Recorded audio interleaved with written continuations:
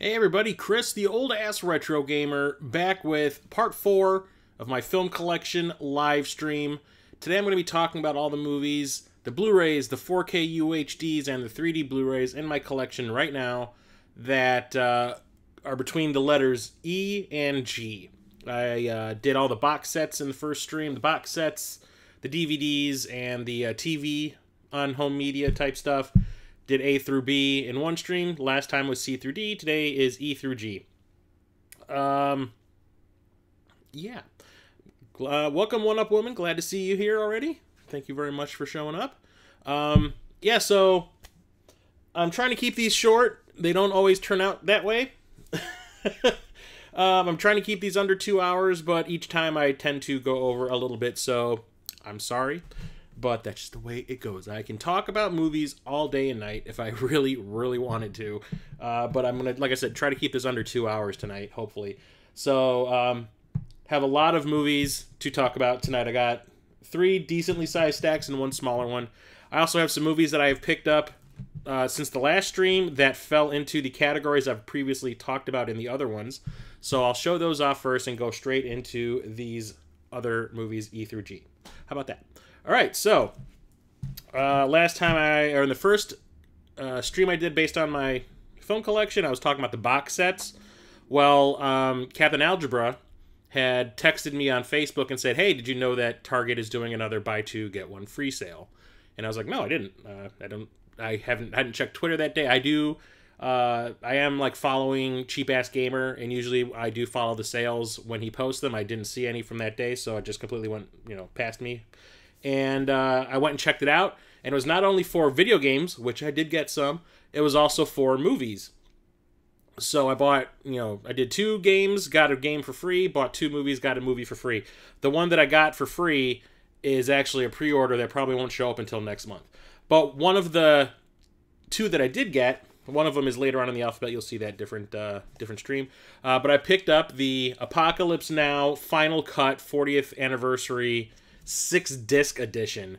I did say in the A through B stream when I talked about my Blu-ray copy of Apocalypse Now that there were 3 cuts of the movie. I couldn't remember what the third one was. I was like, there's the theatrical cut, there is the Redux cut, which was what was on the Blu-ray that I did have. It was the theatrical and the Redux. And there was a third one I could not remember, and that is the final cut. I had not watched this yet. Like I said, just showed up the other day. But yeah, this has 6 discs. It has all 3 versions of the movie on it, and it also has that documentary. Did it freeze up again? What is... Really?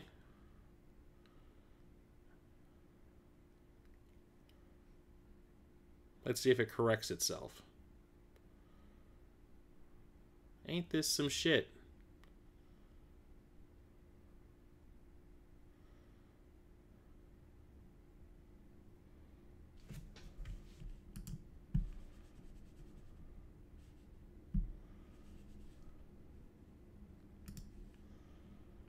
Good job, program.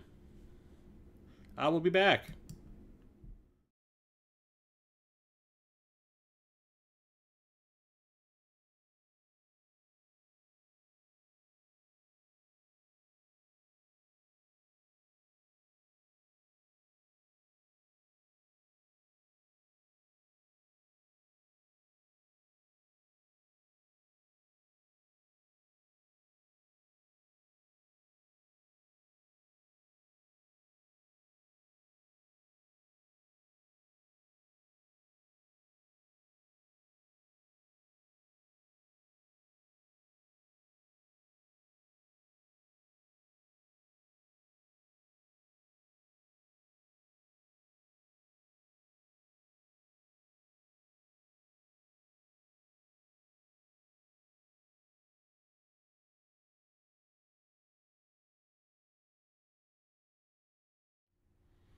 Well, my computer pooped the bed.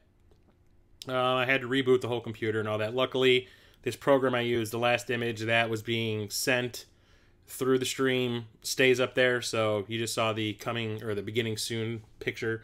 Oh, God. Sometimes my computer ticks me off. Anyway, before my computer pooped itself, I was talking about the final cut of Apocalypse Now.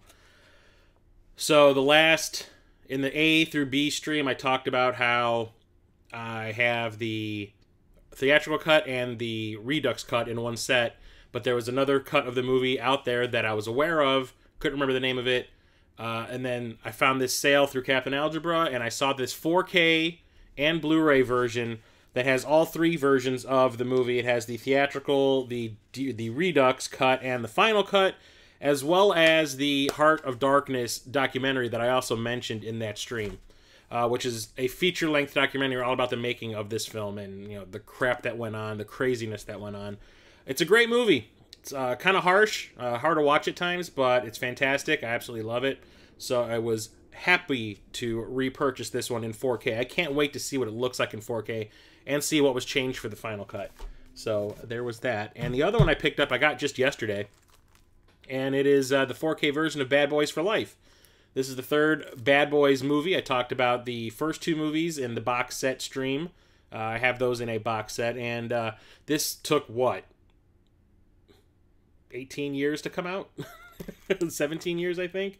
Yeah, the two actors, you know, you got Martin Lawrence and Will Smith. They're showing their age a little bit, but they still got it because, honestly, I think this is the best movie of the three that they've made. The first two, I've never thought of them as anything but little goofy popcorn action movies. There's really nothing going on in them.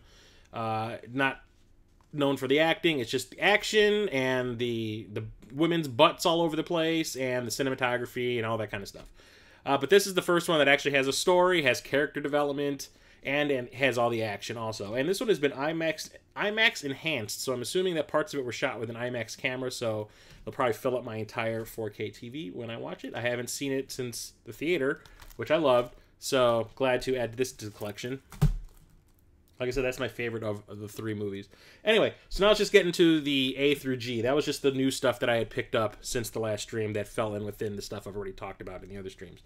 So, E through G, we got E.T., Extraterrestrial. The anniversary edition, I don't know which anniversary edition this is. It doesn't really say how many years it has been since between this release and the theatrical release.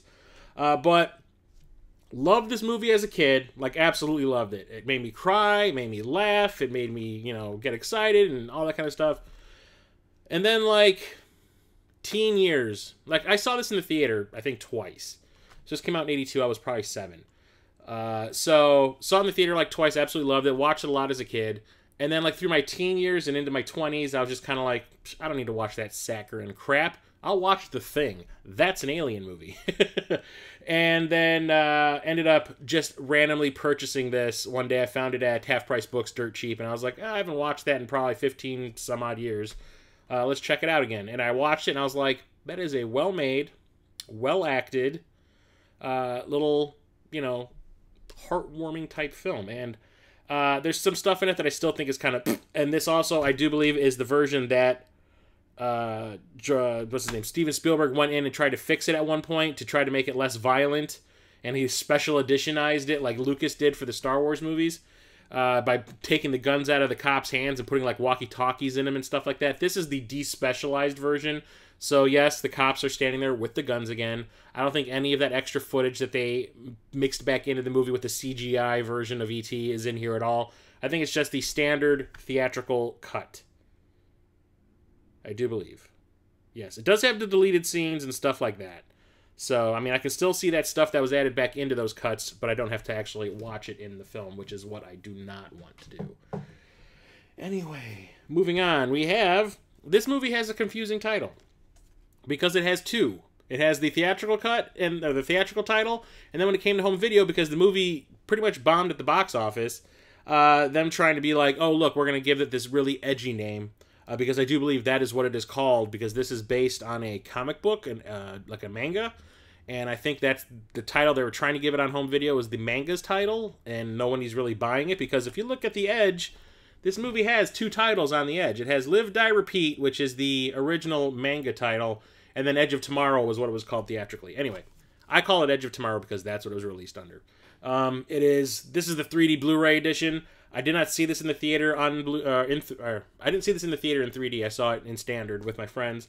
But it's a really awesome, clever Tom Hanks. Wow, Tom Cruise sci-fi action movie, where it's basically Groundhog Day with aliens, where Tom Cruise is, I think he was like a propaganda, a guy who'd like would spin propaganda for the military, and he pissed somebody off, and they kind of threw him into the military to see how he handles it.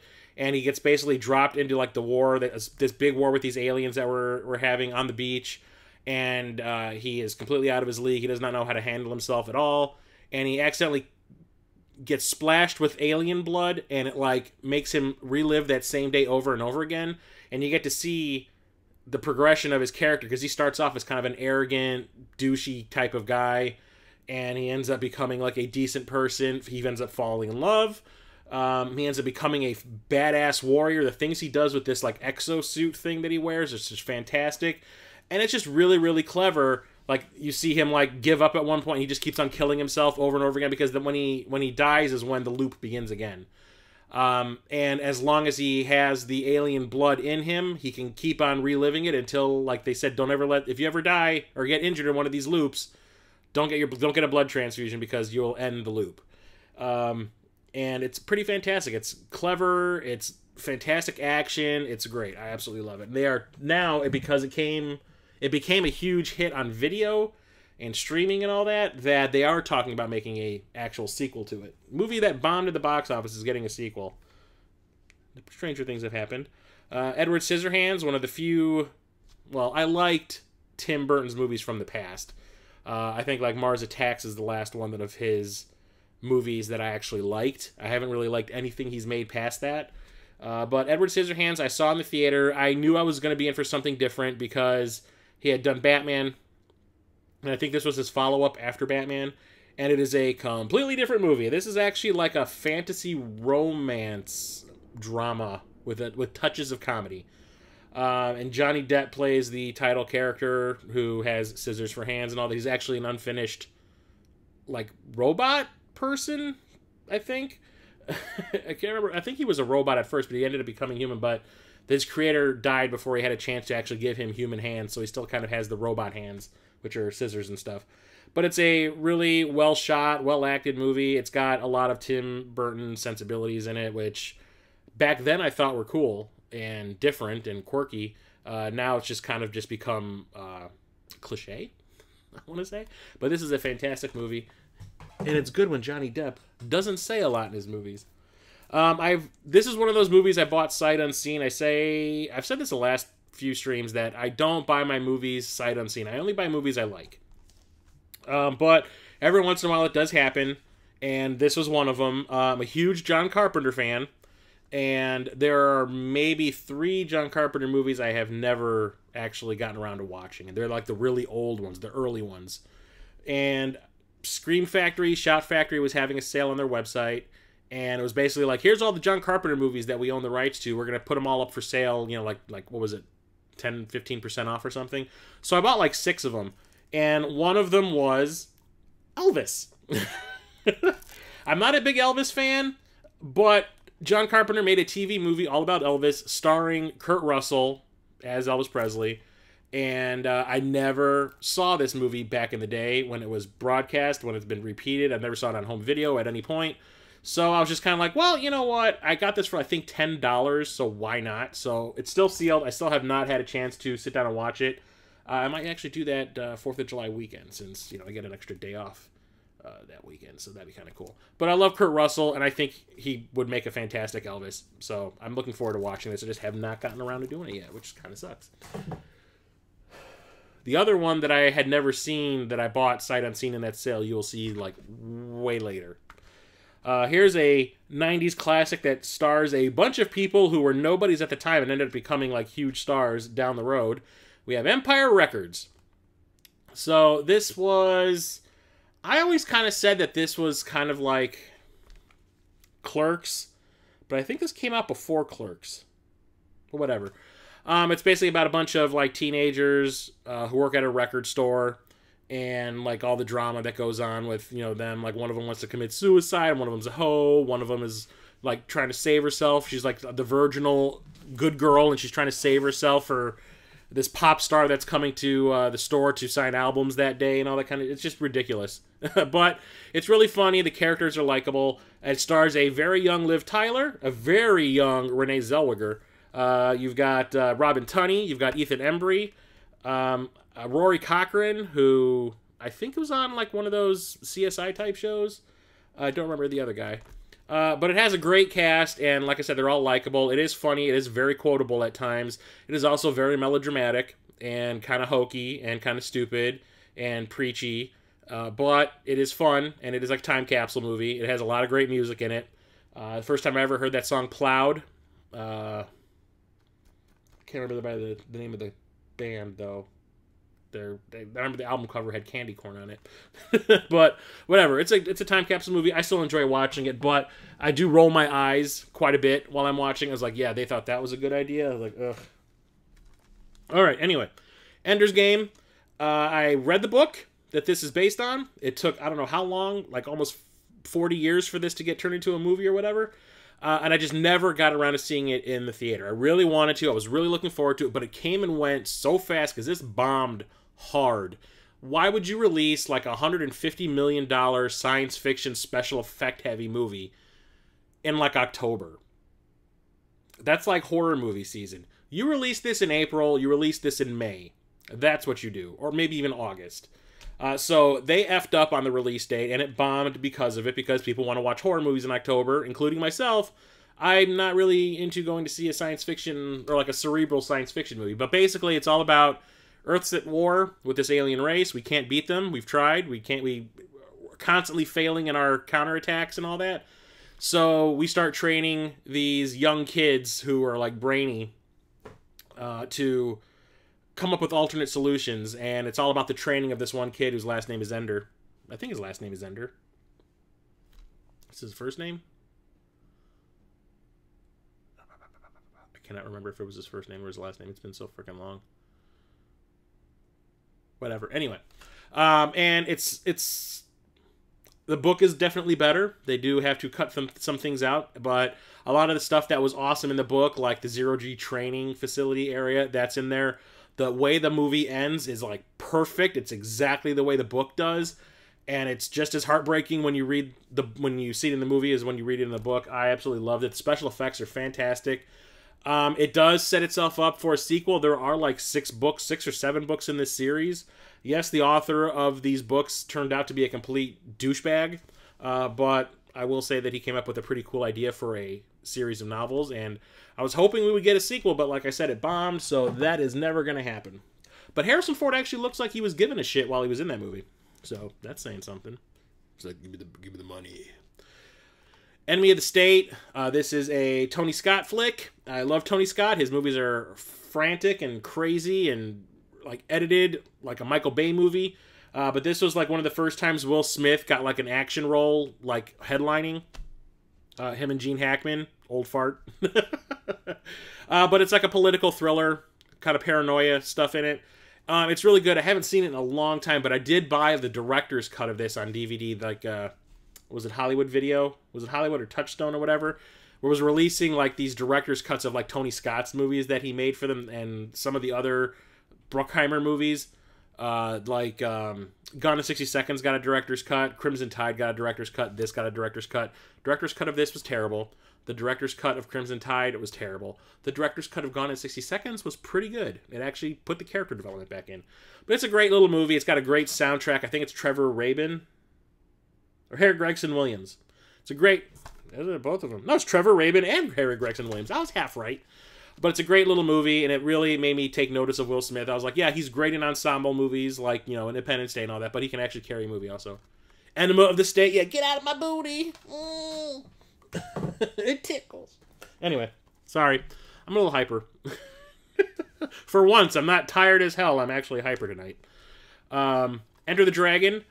So, I had seen this movie when I was a kid on TV somewhere. And it didn't impress me, like, at all. I was not a Bruce Lee fan as a kid. A lot of my friends were. I just couldn't get into it. I was just like, oh, it's so hokey and... Ugh. And, like, martial arts just was not my thing. Until I saw Mortal Kombat.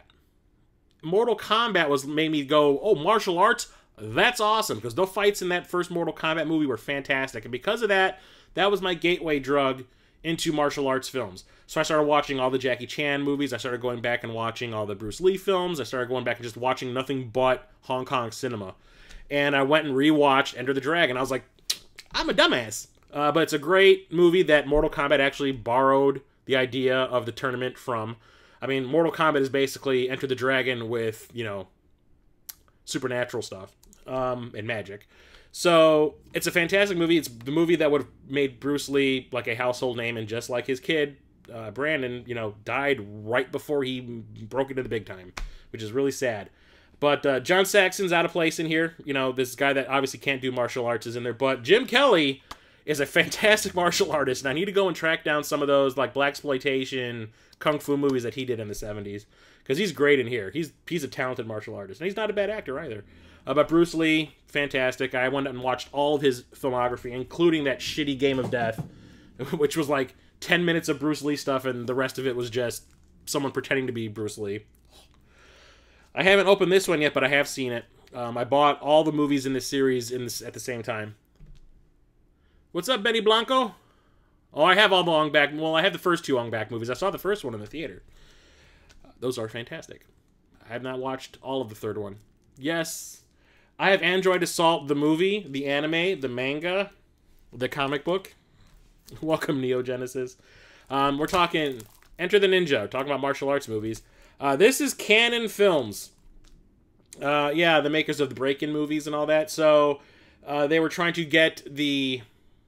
I guess, what was it, Menachem Golan and, or Menachem Golan and Yoram Globus were trying to make the ninja movies a thing in the early 80s, and this was the first movie in this series. They made 3 of them, and this one has Franco Nero, the guy who played Django in the old Django movies, and Sho Kosugi, Japanese, like, Ninpo, I think he's Ninpo master, or Ninjitsu, I can't remember, Ninjitsu, Ninpo, something like that.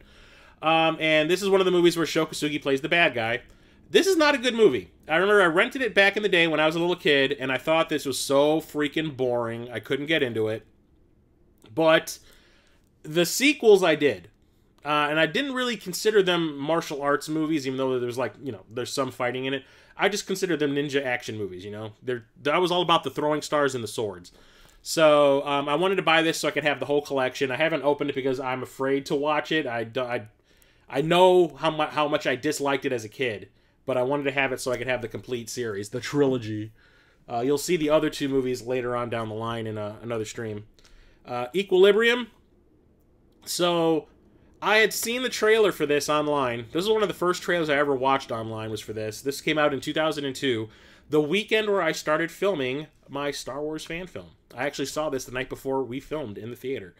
It only played at like 2 theaters in the city, or in the Chicagoland area. It only played 2 places. Me and my friend and I went and saw it, and we were completely blown away. I mean, this has martial arts in it, which at this point I love, but it added guns into the mix. So all of a sudden there's this gun fu thing going on in this movie. They called it, I think, gun kata. Christian Bale is not only whooping the shit out of people with his fist, but he's also shooting people at the same time as he's doing these martial arts hand movements and stuff. It's some of the craziest off-the-wall stuff I've ever seen, but it's actually a pretty fun movie that's kind of like if you were to take 1984, you know, the whole dystopian future thing, and mix it with a martial arts movie. And it's really fun. I loved it a lot. And actually, if you watch the fan films that I did, a couple of shots are actually stolen out of this movie. The director, Kurt Wimmer, ended up making Ultraviolet after this. And he tried to make the gun kata thing even bigger and crazier, and it didn't work. But it's a fantastic flick. If you haven't seen it, check it out. It's one of the first movies that really made me take notice of Christian Bale as an actor, because he did that before he did Batman. Because I was not really impressed by American Psycho. This is going to be going away. Because Scream Factory, I think, released it. It's just released a special edition of this. I need to actually order it. But Escape from LA, this is the sequel to Escape from New York, which is... right here, I have the Scream Factory version of this. Yeah, so Escape from LA, Escape from New York. Escape from New York is a fantastic, really low budget action movie. I mean, there isn't really a whole lot of action going on in it, but the characters are so likable, and the whole environment of like New York as a prison is really interesting and kind of creepy. That you just keep watching it. You just kind of want to see what kind of weird shit's going to happen next, and I absolutely love it. I watched this, I don't know how much as a kid. A friend of mine actually like wrote a comic book sequel to this that was like Return to New York, I think it was called. And Snake Plissken is probably one of my favorite like westerny action movie characters from the 80s. It's fantastic. The sequel, on the other hand, while not bad, what direction am I facing this? Okay. The sequel isn't bad, it's just, I think it was ahead of its time. Him in Newsies, I was not. I hate musicals. I had to watch Newsies for, I think it was the old podcast that I did where we were recording commentary tracks for movies with guests. And the guest that we had that day chose Newsies, and I had never seen it all the way through, and I suffered through that whole movie. Anyway, Escape from LA, I saw it in the theater like opening day. Like I called out of work with a friend, and we went and saw it opening day. And I liked it, but I didn't like it at the same time because I was like, wow, that was basically just Escape from New York all over again, just with LA stuff, you know, subbing in for the New York stuff that they made fun of in that movie. But now I watch it and I laugh my ass off because it's kind of prophetic. The whole plastic surgery nightmare thing. A lot of the stuff that they're making fun of in LA, I had never been to LA before, so I was not really aware of some of the things they were ragging on until I actually went to LA to visit my brother twice, like 2 years in a row. And then I watched this and I was just kind of like, aha! So I do find this a very entertaining movie now. It is cheap at times. I mean, it was a really expensive movie to make, but don't forget CGI in 1996, I think this came out. Yeah, 96. CGI was still kind of new, and it was hard to find someone who could do it well. The CGI in this movie is terrible. Absolutely awful. But I do enjoy it a lot now. But I need to set this aside because I'm getting rid of it because that special edition's coming out. Oh, and same with this one. This one's getting a special edition finally. Woo! Event Horizon. Paul Anderson, the guy who directed the Mortal Kombat movie, this was his follow-up movie. He did this instead of Mortal Kombat Annihilation. And even though I love this and he says he loves this movie too, he wishes he actually did Mortal Kombat Annihilation to stop it from being a piece of shit. But anyway, yeah, this is The Shining on a spaceship. It's a sci-fi horror movie. And it was heavily, heavily edited in post-production. It got an X rating when they first turned it into the MPAA. So Paul Anderson had to cut out a lot of violence and a lot of plot and character development. I mean, don't get me wrong, I like the movie. It is very short. The movie's like just under 90 minutes before the end credits start. But visually, it's really cool. I love the gothic feel of the Event Horizon ship. It's like a haunted house, and the creepy stuff that does go on it works. But a lot of stuff is just kind of thrown at you without any explanation, and they don't really develop the characters a whole lot, so you kind of don't give a crap. But the stuff that's going on is creepy enough, and like the whole situation is creepy enough that it kind of tides me over. I can deal with it. But the Scream Factory, they just announced that they're going to be doing a complete special edition version of this, I think a week ago. And they are really out there looking for all that deleted footage that Paul Anderson thinks that was thrown away. The reason we never got like a director's cut when this came out on home video or anything was he thought that the deleted stuff that they cut out had been lost and thrown away, destroyed somehow. But there was some scenes that he had on a VHS tape, so some of the deleted scenes are on this disc as a secondary thing, like on the bonuses, and they are horrible quality because, like I said, it's from a VHS tape. But the Scream Factory people are out there looking right now for the original footage so they can actually have Paul Anderson put the movie back together the way he wanted, which I'm really looking forward to if they can actually pull that off. But it's a fun movie. It's not the greatest thing ever. It's got a weird techno soundtrack with some orchestral stuff mixed in. It's like, well, the first thing I think of haunted house movie, the last thing that comes to mind is Orbital. You know, the techno band from the 90s. But it works. I still listen to it in my car. Okay, so now we have one of my favorite film series, even though I can't stand one of them. The Evil Dead. This is the original Evil Dead from 82, I think it was. 1982 or 81. Does not say. Damn you to hell. I get my numbers wrong. Does not say. Shit. Anyway, not a big fan of the original Evil Dead. It has a lot of cool, like, low-budget effects in it, and yeah, Bruce Campbell is awesome in it, as usual. He's kind of like the Ripley of this movie. He's the wimpy guy in the group of friends who go to the cabin, and when all the shit hits the fan, he's the wimpy guy, but he ends up becoming the hero at the end, and does a whole Ripley effect thing. That's kind of clever, but it's just gore on top of gore on top of gore, and there's really no story. But I understand this is just supposed to be a gore fest and not much more. But I can't get into it. Like, I always end up getting bored while I'm watching it. I can't stand the acting. I can't stand the characters. I mean, even Bruce Campbell for the first like 2/3 of the movie is just kind of like, oh, will you just shut up?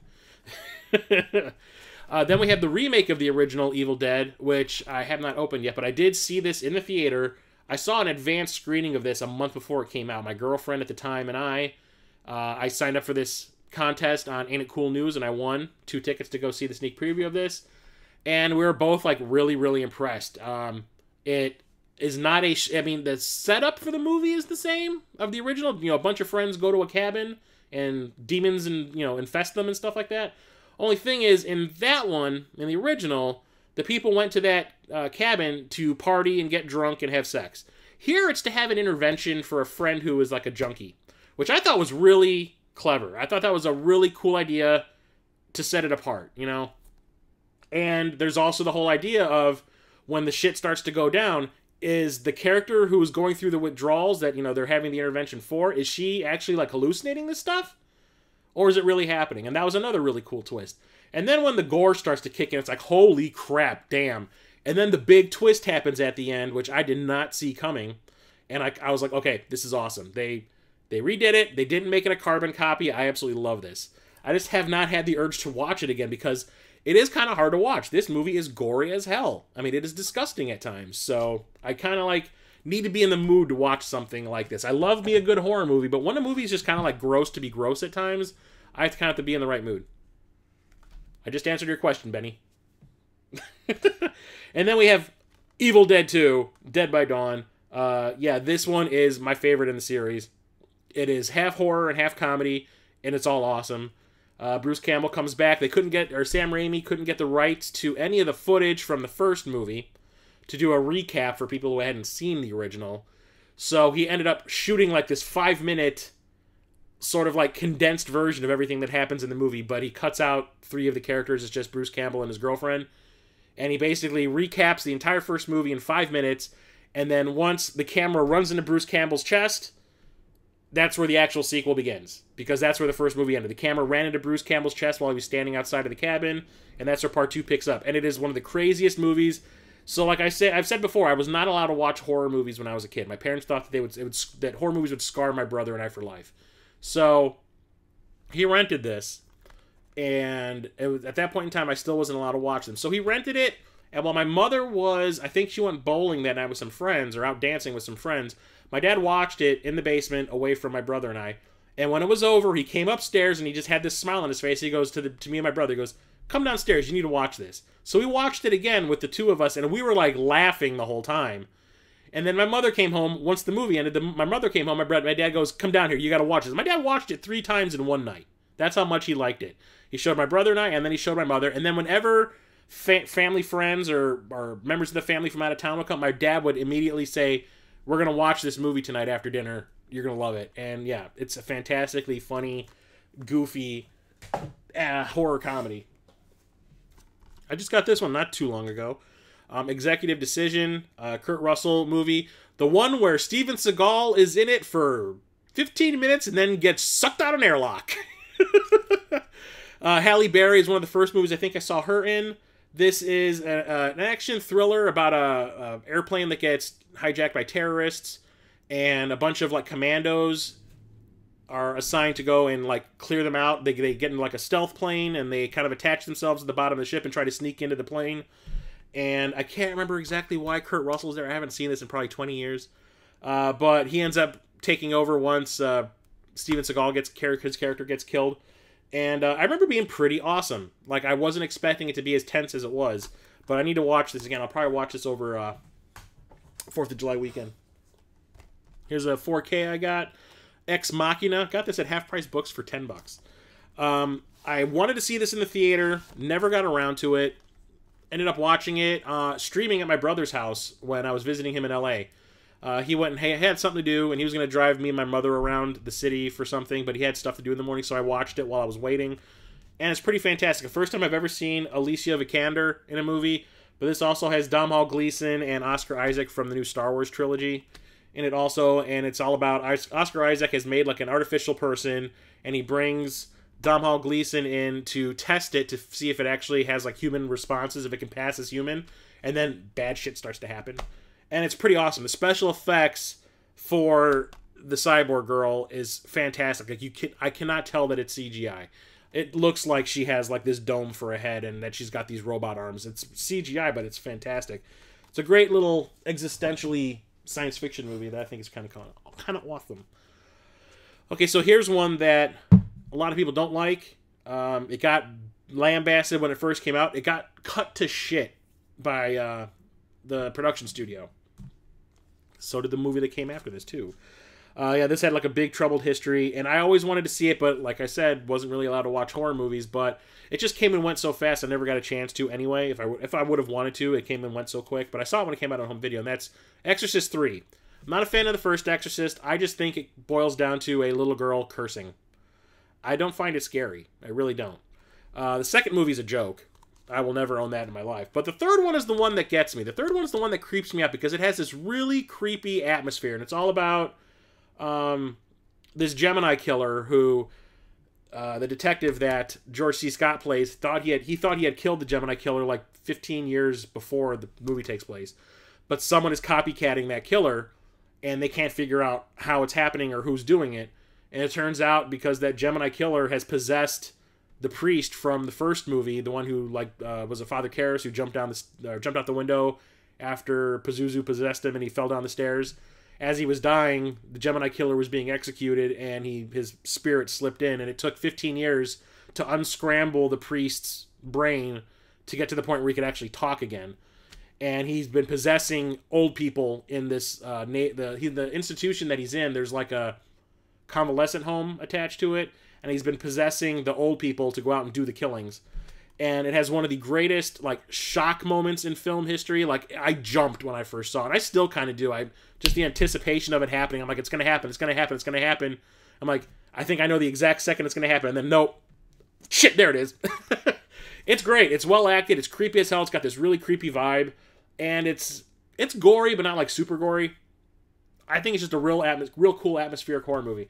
And the cool thing about this set is it has the original cut before Morgan Creek took the movie away from the director and had stuff reshot. So the movie was called Exorcist 3. Originally, there was no exorcism in it. So when they saw the cut that the director made, they were like, where's the exorcism? You've got exorcist in the title. Where's the exorcism? And he's like, it doesn't need one because it's based on a book. And the book didn't have an exorcism in it. So they went and got rid of the director and brought someone else in, and they shot an exorcism that's part of the end of the movie now. But the exorcism part is really creepy and gross, so it's worth watching. It's a fantastic movie. I love it. I absolutely love it. It's a really good, creepy little movie. The director's cut, I can see why they wanted it reshot, because it's just really slow, and the finale is like super anticlimactic. So I can understand why they were like, yeah, we need to go back and fix this. Anyway, Fargo. I saw this in the theater, not really knowing anything about it. I was just trying to go out at this time. This came out like 96, I think. Either 95 or 96. At that point in time, I was just trying to go out and see a bunch of different types of movies. I was always just watching like action movies and science fiction and horror. I was like, I want to see something else. And I did not expect this to be a comedy. It's like a police procedural comedy. And I'd never really seen a Coen Brothers movie. I think the only one that I had seen at this point was Raising Arizona. And I couldn't stand it when I was a kid. When I used to be on cable all the time, and I could not stand it. Now I watch it and I crack up. But I just didn't get the humor, and I didn't get what was going on. But now I watched Fargo that one time in the theater, and I was like, okay, I need to go back and watch the other movies that these guys have made. And I saw pretty much every movie that they made from this point on in the theater. And Fargo's a fantastic movie. It's even got that TV show that I need to watch. I know Ewan McGregor's in one of the seasons. But it's a great little like crime comedy. How many of these do I have? 2? Well, I got a couple others, but they're all worded differently. I'm a big fan of the Fast and Furious movies. Don't judge me. I had all of them at once on Blu-ray, but then I went to a Half Price Books one time, and they had the 4K versions of the movies, or a couple of them, for like $5 each. They were trying to just get rid of them, so I was like, okay, I'll upgrade. So I picked up a copy of Fast and Furious. This is the original one. I like how they have to put the original on there because like the titles for these movies go all over the place, and it's hard to keep track of what's what. But the original one I saw in the theater like opening night, and I liked it. It was decent. I wasn't really familiar with any of the actors in here except for Vin Diesel, who I'd seen in Pitch Black. But didn't know Michelle Rodriguez. I didn't know Paul Walker. I didn't know Jordana Brewster. Or did I? No, I knew Jordana Brewster from The Faculty. That's the only other person I knew. But it is more about the racing than anything else. The movie's moved away from that down the line. But it's a fun little crime action movie. You know, it introduced you to all the characters that have become super popular, you know, in future films. And then we have the last one that got made, which is The Fate of the Furious. I like eight cleverness. Not really. Yeah, this is the last one they made. Part 9 was supposed to come out in April, I do believe, and then coronavirus kicked everyone in the junk. And now it's coming out in 2021. I think April 2021. But they filmed 9 and 10 at the same time, so I don't know if they're going to release the 10th one a year later, or if they're going to try to release them both within the same year. It's going to be weird. But this it's fun. They kind of pissed a lot of people off by making Jason Statham's character, who was the villain in the 7th movie, like a hero in this one. And they're like, he killed one of the characters that we all loved from the other movies, and you're going to all of a sudden, like, everyone's like forgiven him at this point? No. I think that's what they're trying to fix in the 9th movie. But it's a fun movie. It just goes way over the top at the end with like them outrunning a freaking submarine on the ice. It's nuts. Jet Li's Fearless, the director's cut. It's a pretty awesome martial arts movie. I think this is also like a retelling of that Ip Man story. It's decent. I saw it in the theater. Loved it in the theater. Didn't realize how much of it was cut out. I think there's like a good 20 minutes that were added back into it. So it's a long movie now, but it's fantastic. The fight scenes are great, and it actually is more of like a drama about the character than the fight scenes, which is something I wasn't expecting. But the guy who directed Bride of Chucky did this. Have you ever karate chopped a jet? Not really. Welcome, Solo. How you doing tonight? Here's a funny one. Feast. This is the unrated cut. So I don't know if you guys remember, there was a show on HBO called Project Greenlight that Matt Damon and Ben Affleck were producing, where it was like a reality show where a bunch of filmmakers would try to pitch these ideas for movies. They never gotten the they never had the chance to make a movie before, and this was like a reality show to give them the chance to make a feature film. And then Ben Affleck and Miramax and Matt Damon would produce that movie, make sure it got made. And they'd help out with the casting and the special effects and all the money required to make it. And also, I think it had to do with the directors, and it also had to do with the screenwriters. And the guy that won the directing was John Gulager, whose father, Clu Gulager, was in like Nightmare on Elm Street 2 and The Hidden and a bunch of other movies since like the 60s, I want to say. And the screenplay that won was Feast. And it's like this really goofy horror movie where a bunch of people are trapped in a bar when these like mutant creatures are out there trying to get in to eat everybody, to kill everybody. And there's like these baby versions that want to hump everything. And one of them humps like a dead guy's mouth at one point. It's weird. It's goofy. I think it's funny as hell. Like when you see the characters that are the heroes, that are one people that are going to get locked in the bar before the monster attack happens. It does like a whole thing, like when they first introduce them, like there's like a freeze frame, and it tells you the person's name and their life expectancy within the movie. And Jason Mewes is one of the characters in here, and he's playing himself. And when they show him like playing pool, and then when he stands up after shooting, it stands up and it says Jason Mewes. He's already exceeded all of our expectations. I was like, that's freaking awesome. But it's a really clever, funny horror movie. Don't watch the sequels. They ruined them in the sequels. They are god-awful, unfunny, just like sex, rape jokes, and just gross, and no. All the no. This is one of my favorite foreign movies, La Femme Nikita, or the Woman Nikita. But I know a lot of people actually will like put this into L's because of La. I'm like, La is the in French. I put it under Femme. So... it's an awesome movie by Luc Besson, the guy who ended up doing Fifth Element and Valerian and the City of a Thousand Planets. And it's a action thriller, about a junkie who kills a cop during a robbery, and she gets executed, sort of. It was a front. She actually gets recruited by like a secret government agency that's making assassins, and she gets trained to be an assassin, and it's all about her trying to like actually go out on her own, try to actually live a life, and have to juggle assassinating people at the same time. It's actually a really well done movie, and like I wanted to see every single Luc Besson movie after this, and I did. I've seen pretty much every one of his movies in the theater. Absolutely loved it. I watch this at least once a year. That and like The Professional, Leon the Professional, or two movies I always end up watching them back to back because they kind of deal with the same things. Here's a classic Chicago movie. You got Ferris Bueller's Day Off. This is the Bueller edition. I don't know what's so extra about it. It just has like a making of, I think. I don't really think it has any... Oh, it does have a couple of interviews with the actors and stuff. They have one about Ben Stein because he plays a teacher in here. I saw this in the drive-in as a kid. Absolutely love it. It's like really funny, especially if you're a Chicago person. The stuff they make fun of in Chicago in this movie, it's awesome. And even back then I knew what was going on. Because I saw this in the drive-in when it first came out, and this came out in '86, so I was either 11 or 12. Oh, look, it even opens up and shows you all the locations in Chicago where he was. What are you talking about? Peter, what are you doing? Anyway, it's an awesome comedy. I recently tried to get all of the early John Hughes movies. So I just recently picked up 16 Candles. I recently picked up Breakfast Club. Got this. I still need to get Pretty in Pink. And Vacation. National Lampoon's Vacation.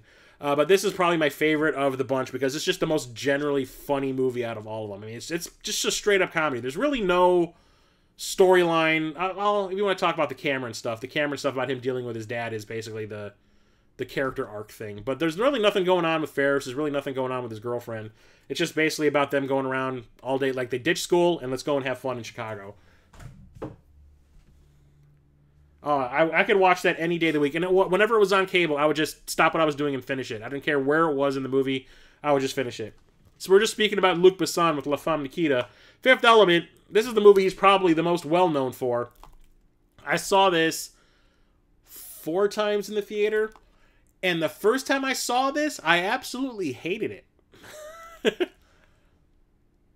I think I'm almost at like 1,000 Blu-rays. What's up, Jason? How's it going, man?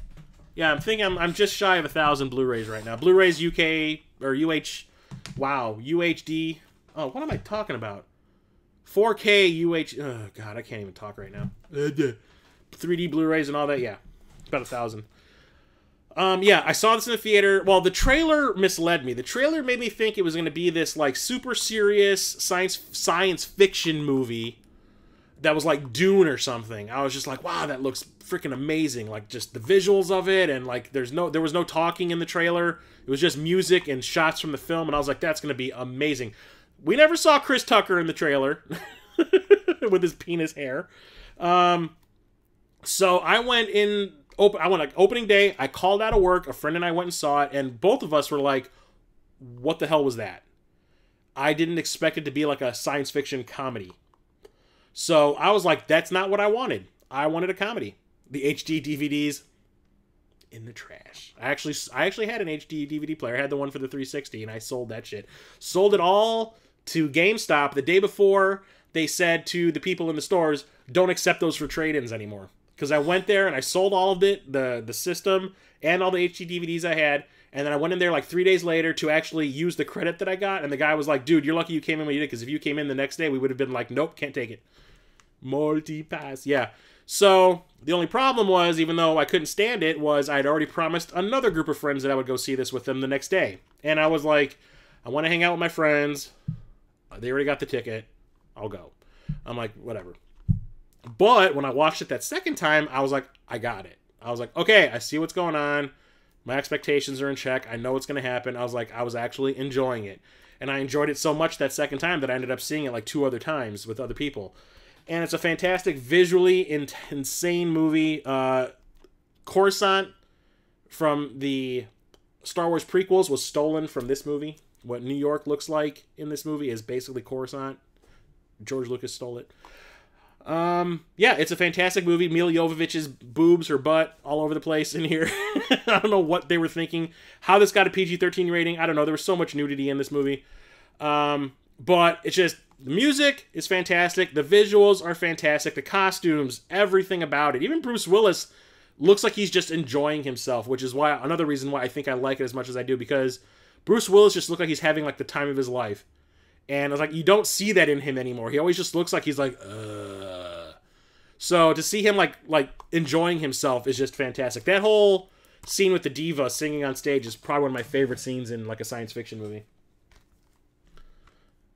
Someone give me one on like 20 movies I still have somewhere. Fight Club.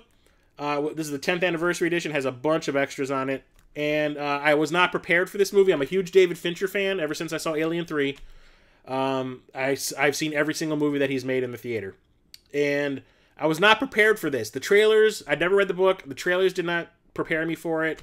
So when I saw it in the theater, it just kind of blew my mind.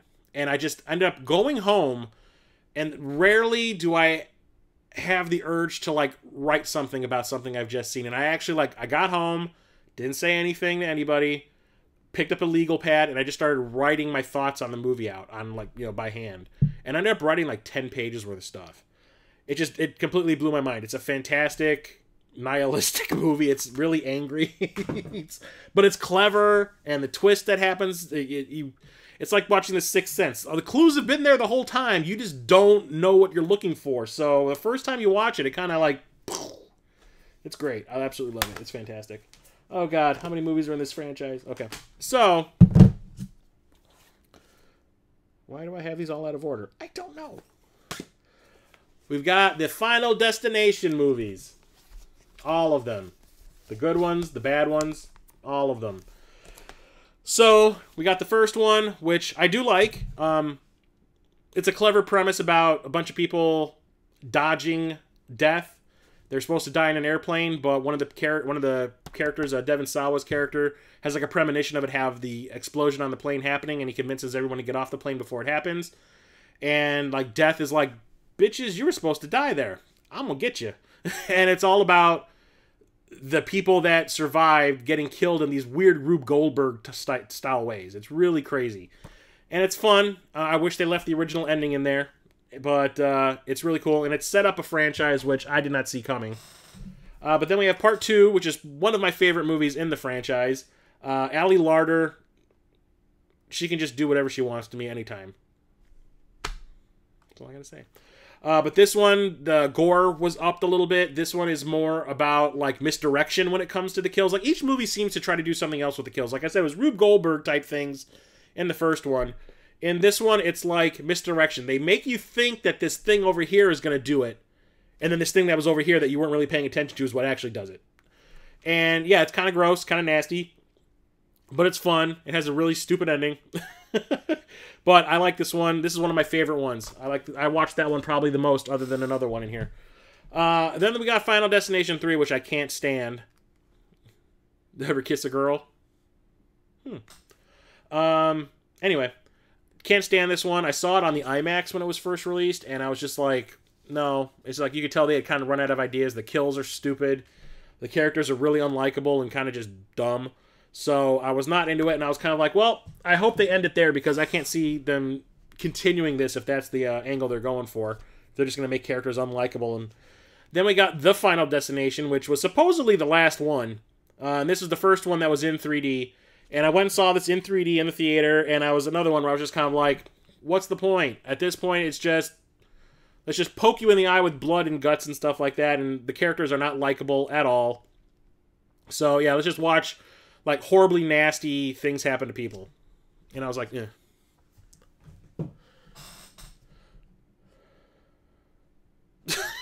Jesus. Okay, I think I'm getting a corpse flood. I'm gonna use some of that awesome moderator skills. Actually, you know what? Hey, Peter. Let me do something. There you go. Hey, Peter, do me a favor. Do something. You just been promoted. Anyway, Final Destination 5 is in 3D. This is the final film in the franchise. Now they're trying to reboot it. This one is the one where I was like, okay, they finally did something cool with it. You know, they had kind of been tired for the last 2 movies, and I was really not looking forward to this one. But I've been reading like reviews from advanced screenings, and people are saying like, this is the one we've been waiting for. This is the best one since Part 2. And I had to agree. I saw it by myself in 3D one night when I was like, I was coming home from my parents' house. I was visiting my parents. I was on my way back to the city, and I was just kind of like, I just don't want to go home yet. I'm going to go see a movie. So I went and saw this, and I was like, yes. So I liked it so much that I went and saw a midnight showing of it with my girlfriend at the time. And she was like, yes. She hadn't liked any of these movies since Part 2 either. And it blew her mind. And I was like, the thing about this is the big twist. The thing that I thought was really clever was you don't realize as you're watching the movie that this movie takes place before the first movie. There's clues all over the place. You just don't notice them.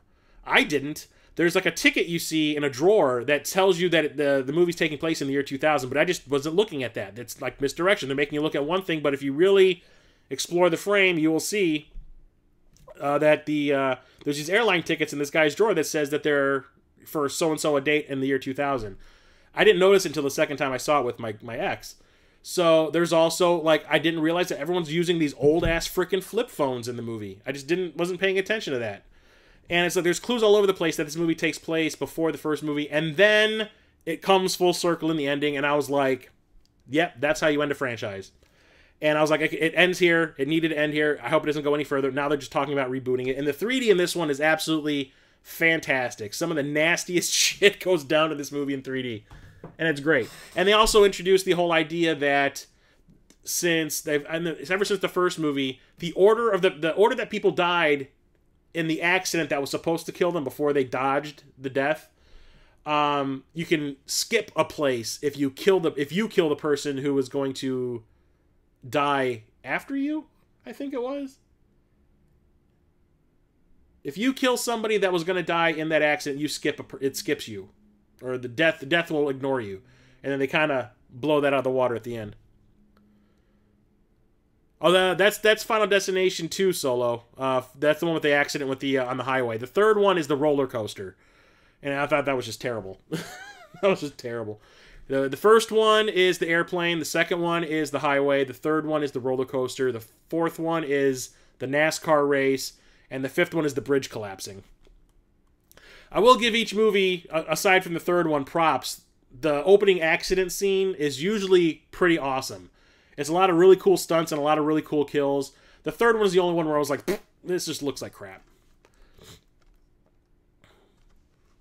Yeah, they're making another one. They're rebooting it. Not really looking forward to it. I was like, just end it at 5 and leave it there. Make a new franchise of something. Be creative. Don't just keep rebooting it. Final Fantasy, The Spirits Within. Not the Final Fantasy movie people were really looking for, but since I was not a huge Final Fantasy fan, I never really got into Final Fantasy VII as much as other people did. I really had no expectations for it. I knew the themes of the games. The whole Gaia thing was usually something, and there was a character named Sid in it. This had all that in it. So, you know what? For me, it worked. I saw this opening night on the IMAX with a big group of friends, and every single one of us was like, that was awesome. Like, none of us knew what we were going to get. So all of us were blown away, and I saw this in the theater, I want to say 3 times. People who are big fans of the games are the ones that were complaining about it, and yes, I do agree. I wish this wasn't called Final Fantasy, the Spirits Within. I just wanted it to be called The Spirits Within. The Final Fantasy just made people expect something it wasn't going to be. But the animation is fantastic. I love the score by Elliot Goldenthal. It looks amazing. The storyline is pretty cool. The storyline is something you have to see the movie twice to really grasp. They kind of gloss over a major element of what's really going on. It's like a throwaway line almost to tell you what's happening. And it's worded weird because the movie was written in Japanese and then translated to English, and the wording is strange. But it's fantastic. Yes, there's times where people's faces don't work right. The only people whose faces they seem to really focus on was the main character. That's Aki Ross, the guy that Alec Baldwin is playing, and Dr. Sid. Those are the only characters who, their facial expressions are great. Everyone else is kind of we'll deal with them later, and they never did the final render on their faces. So, I really love it. I watch this at least once a year. It's one of my favorite video game movies. Here's a cheeseball one. Flash Gordon. This came out in 1980. I saw this in the movie theater. I was like, I think 4 or 5.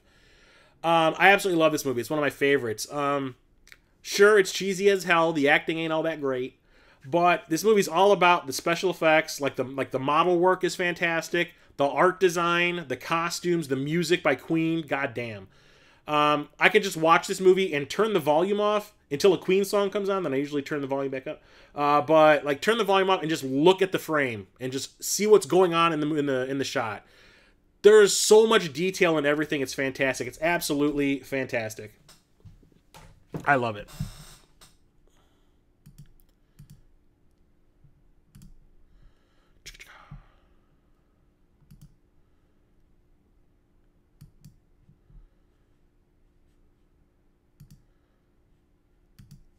Hey, moderators, let's get going. Anyway. Where is it? There we go. Flatliners. Joel Schumacher just passed away this week at like 80. This was one of my favorite movies of his. Flatliners. It has Kiefer Sutherland, Julia Roberts, and Kevin Bacon. Also has Oliver Platt in one of the first movies I ever saw him. Really, guys? Really?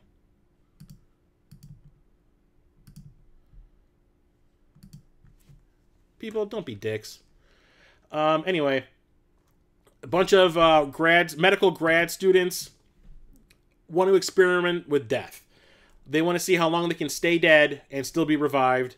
It was not okayed by their teachers, so they do it in secret. And when each person dies, they kind of bring something back with them. They have like a out-of-body experience when they're dead, and they bring something from their past back with them that's like haunting them. And they kind of have to make peace with it. The trailers made it look like a horror movie. Yeah, it is. They make it look like a horror movie in the trailers. It's really just kind of like a drama thriller.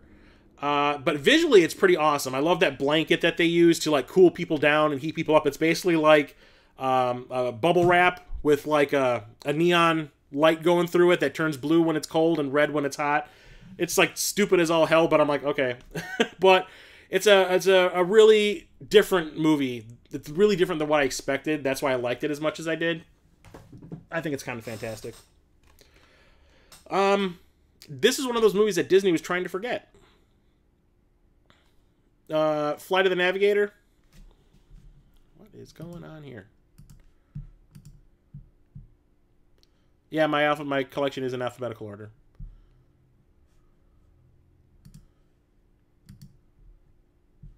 Jesus, people are being schmucks tonight. I get my own Remember Kenna thing going on tonight. Anyway, Flight of the Navigator is it was a Disney movie. I saw it in the theater. It kind of disappeared after that. It came out on home video, and then Disney never really did anything with it after that. It never showed on like the Wonderful World of Disney or anything like that. It never showed on like the Disney Channel or anything. It is actually on Disney Plus, which surprised the hell out of me. But basically, it's about a kid who his family thinks he gets kidnapped. What really happened was he got kidnapped, or he got abducted by an alien, and all this information about the home planet that the ship came from is downloaded into the kid's head. But because the kid was traveling at the speed of light, time for him stopped, but time on everywhere else kept on going. So like he comes back 7 years later looking the exact same age he was when he disappeared, but everything in his family and everything in the world has moved on 7 years. And the ship that he was on crashes and gets found by, I think, NASA or whatever, and he needs to get the data out of his head and back into the computer on the ship so the ship can go home. And it's kind of like trying to be like E.T. and a little bit of Close Encounters, but it's also kind of trying to be Goonies-esque. It's really strange. Pee Wee Herman is the voice of the robot in the ship, and it's really strange. He like goes by the name Paul Mall in the credits, so you didn't know it was Paul Rubens. But I always had a soft spot for this one, and I actually picked this one up. And this is one of those movies that Disney, or this is actually a region-free one then. I thought this was one of those things like the Black Hole. Anyway, this never got released on DVD or Blu-ray in the U.S., which is kind of strange. I had to get this off of Amazon, and I got it from some country other than the U.S. It's a universal release. This is like a region-free release from who knows where. Weird. But yeah, I bought this because we were going to watch this for my podcast. The movie is starting. We made a commentary track with Musty Hobbit watching this movie, and that was the reason I picked it up. And as we were watching, and I was just like, having little flashbacks to when I was a kid watching. I was like, this movie's actually still pretty fun. It holds up. Here's another awesome Shout Factory movie, and that is Firestarter. I hadn't watched this in probably 20 years when I bought this. But it was one of the first movies I saw Drew Barrymore in after E.T. Stephen King new movie where a girl has psychic powers. She can set things on fire with her mind. Not much to it, but it is fun. It has a weird soundtrack by Tangerine Dream. And it is kind of graphic. The different ways people can die by fire, yes, it's crazy.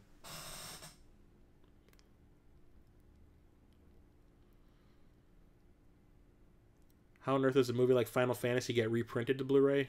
What do you mean reprinted? Is it not available anymore? First Blood. Stallone First Blood. First Blood, the original Rambo movie. This one's my favorite out of them all. This one is actually...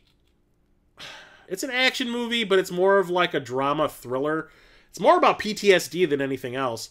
Stallone's character Rambo comes back from Vietnam, and all of the people in his platoon like went their separate ways. And like he's honestly, I think he's like homeless at the beginning of the movie. He's just looking for the people that were in his platoon, but they're all like dying off or killing themselves because of all the shit that happened in the war. And the local police in one of the towns he's in think he's like a transient, homeless, bum or whatever. And they're like, we don't like people like you in our town. And they start mistreating him for absolutely no reason whatsoever. And it triggers his PTSD, and he starts having flashbacks and thinking that the cops are the Viet Cong. And like goes on this like war against the police. And it's like really sad to watch. And but it's really, really good. I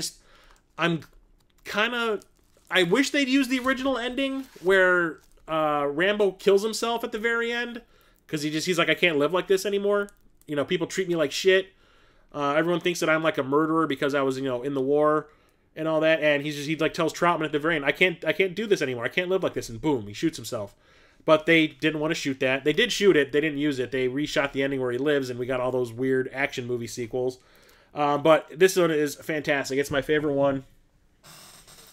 And from what I understand, Stallone hated the original cut, which was like 2.5 hours, and he demanded himself be taken out of the movie. So they recut the movie, and because of the way they re-edited the movie, it changed the way action movies were edited from that point on, just kind of like the same way Die Hard did. And Stallone was like, okay, now you turn something that I thought was garbage into something fantastic. And, I mean, the movie, it's awesome. I love it. So this is another one I bought sight unseen, but I found this at Half Price Books for $3 brand new, and it was in 3D, and it stars Jet Li, so I said, give it to me. And it's called Flying Swords. The Flying Swords of Dragon Gate, whatever.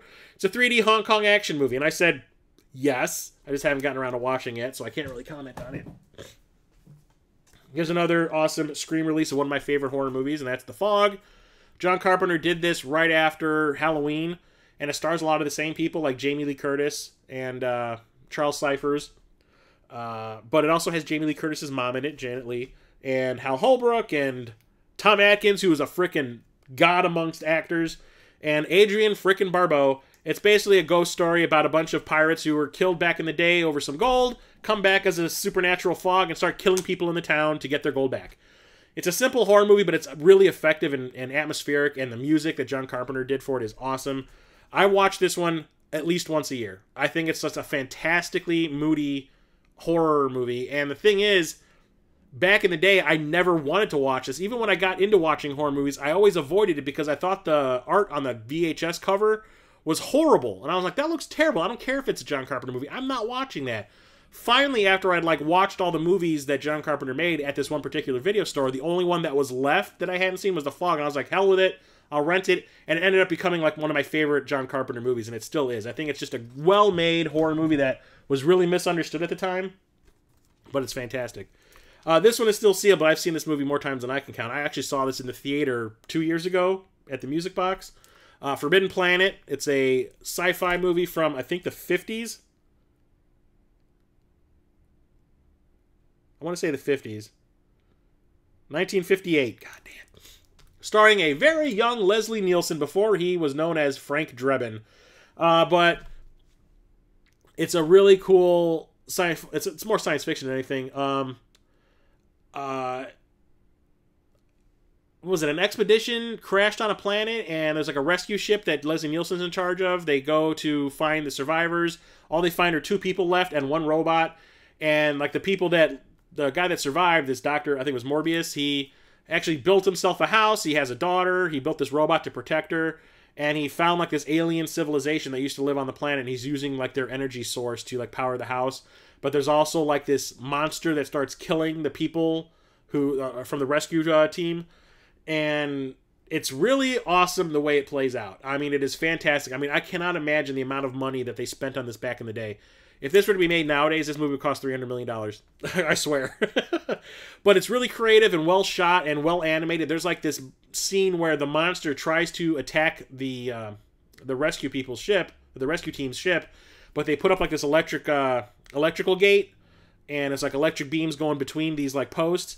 And anything that would pass through it, you would see it get electrocuted. Well, it's so big, you see this like animated monster like actually like absorbing the energy from the gate, and it's like this crazy like 10-foot tall monster that's just screaming and roaring. Walt Disney animated that uncredited, which is kind of awesome. I absolutely love this movie. It's one of my favorite like old school science fiction movies, next to like The Day the Earth Stood Still. Forgetting Sarah Marshall, this is the unrated cut. This was based on an idea, I think, by Judd Apatow, and was directed by, what's his name? Nicholas Schiller? Oh, God, I thought it was the guy that did Role Models. Anyway, I saw this in the theater with, I was the only guy in a group of women that went to see this. All the women wanted to see it because they'd all recently, at least most of them, I think, had either were in a bad relationship or had just broken up, and they wanted to watch something about a breakup, and I was like the only person who was like really single in the group, and I was just like the whole time going like, this is uncomfortable.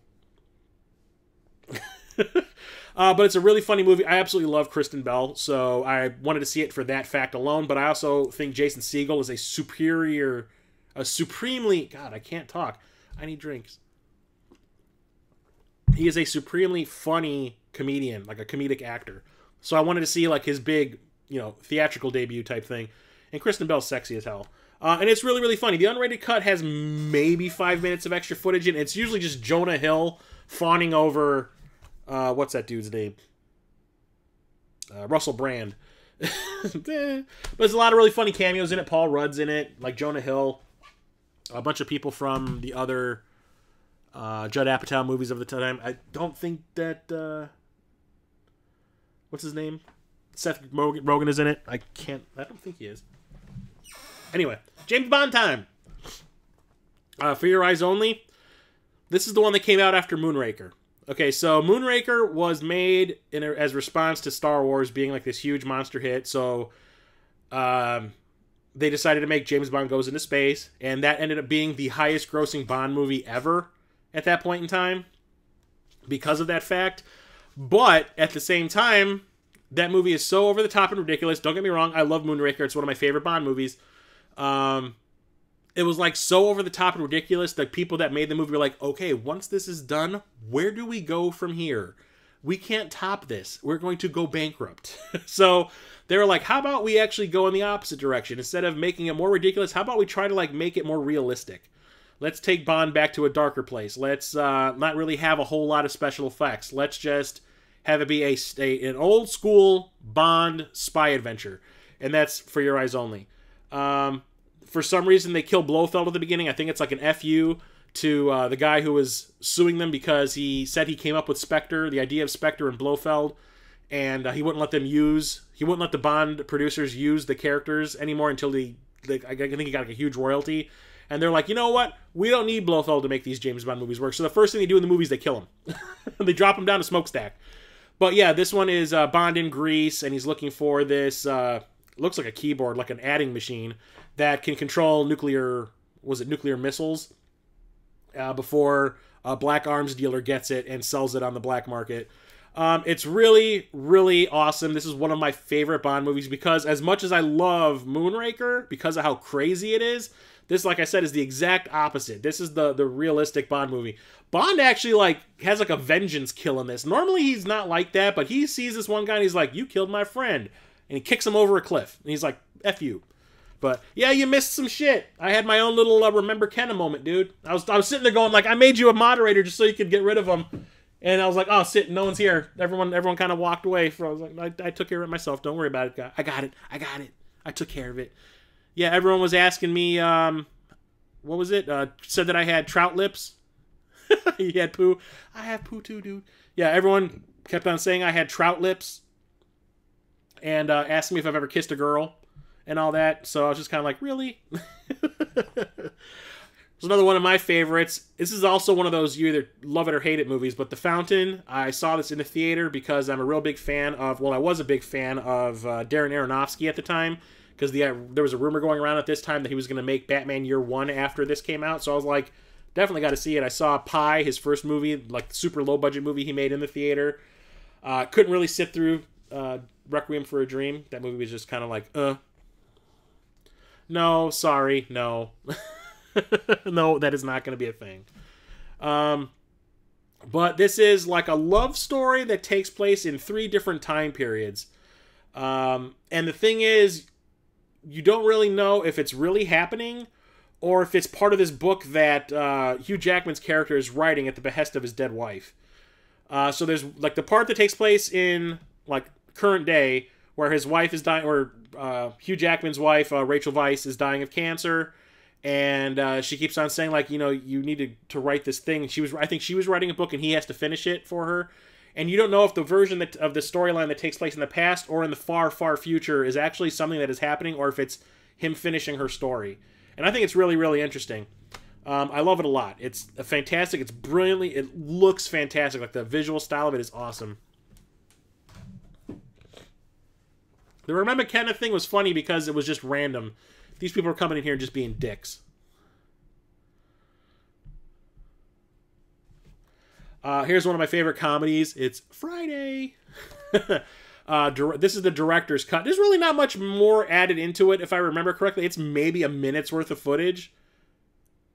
I don't know if it tells me the time codes on each version of it. No, it doesn't really say. It says 97 minutes, but if I remember correctly, that's exactly how long the original version was. But what movie did we get at the video store I was working at? Was it Rumble in the Bronx? I think it was Rumble in the Bronx. We got Rumble in the Bronx or maybe it was Mortal Kombat. We had a movie from New Line we watched in the store all the time at the video store I worked at when I was a kid. And there was a trailer for Friday on it, and we would replay the trailer over and over again, because not only was the music in the trailer really catchy, it was, oh, geez, I can't remember the name of the song. Not important. The song that they used over was really catchy, and the jokes were really funny, so we just kept playing the trailer over and over again. Finally, when the movie came out, I was like, this movie, I better live up to this trailer. And I saw it on video when it came out, and I was like, okay, yes, it is classic. This movie is so damn funny. It was the first thing I remember seeing Chris Tucker in. Then I realized he was in House Party 3, and I had seen that earlier. I just didn't know who he was back then. But I was like, that guy, I said while I was watching it, that guy is going to be a star. I pegged it. I was like, this guy's going places. Ice Cube is funny in it, too. He's really good. He's like the straight man of the two. But Chris Tucker is just off-the-wall crazy, and it just says random shit, and it's funny and super quotable. I love it. I absolutely love it. It's fantastic.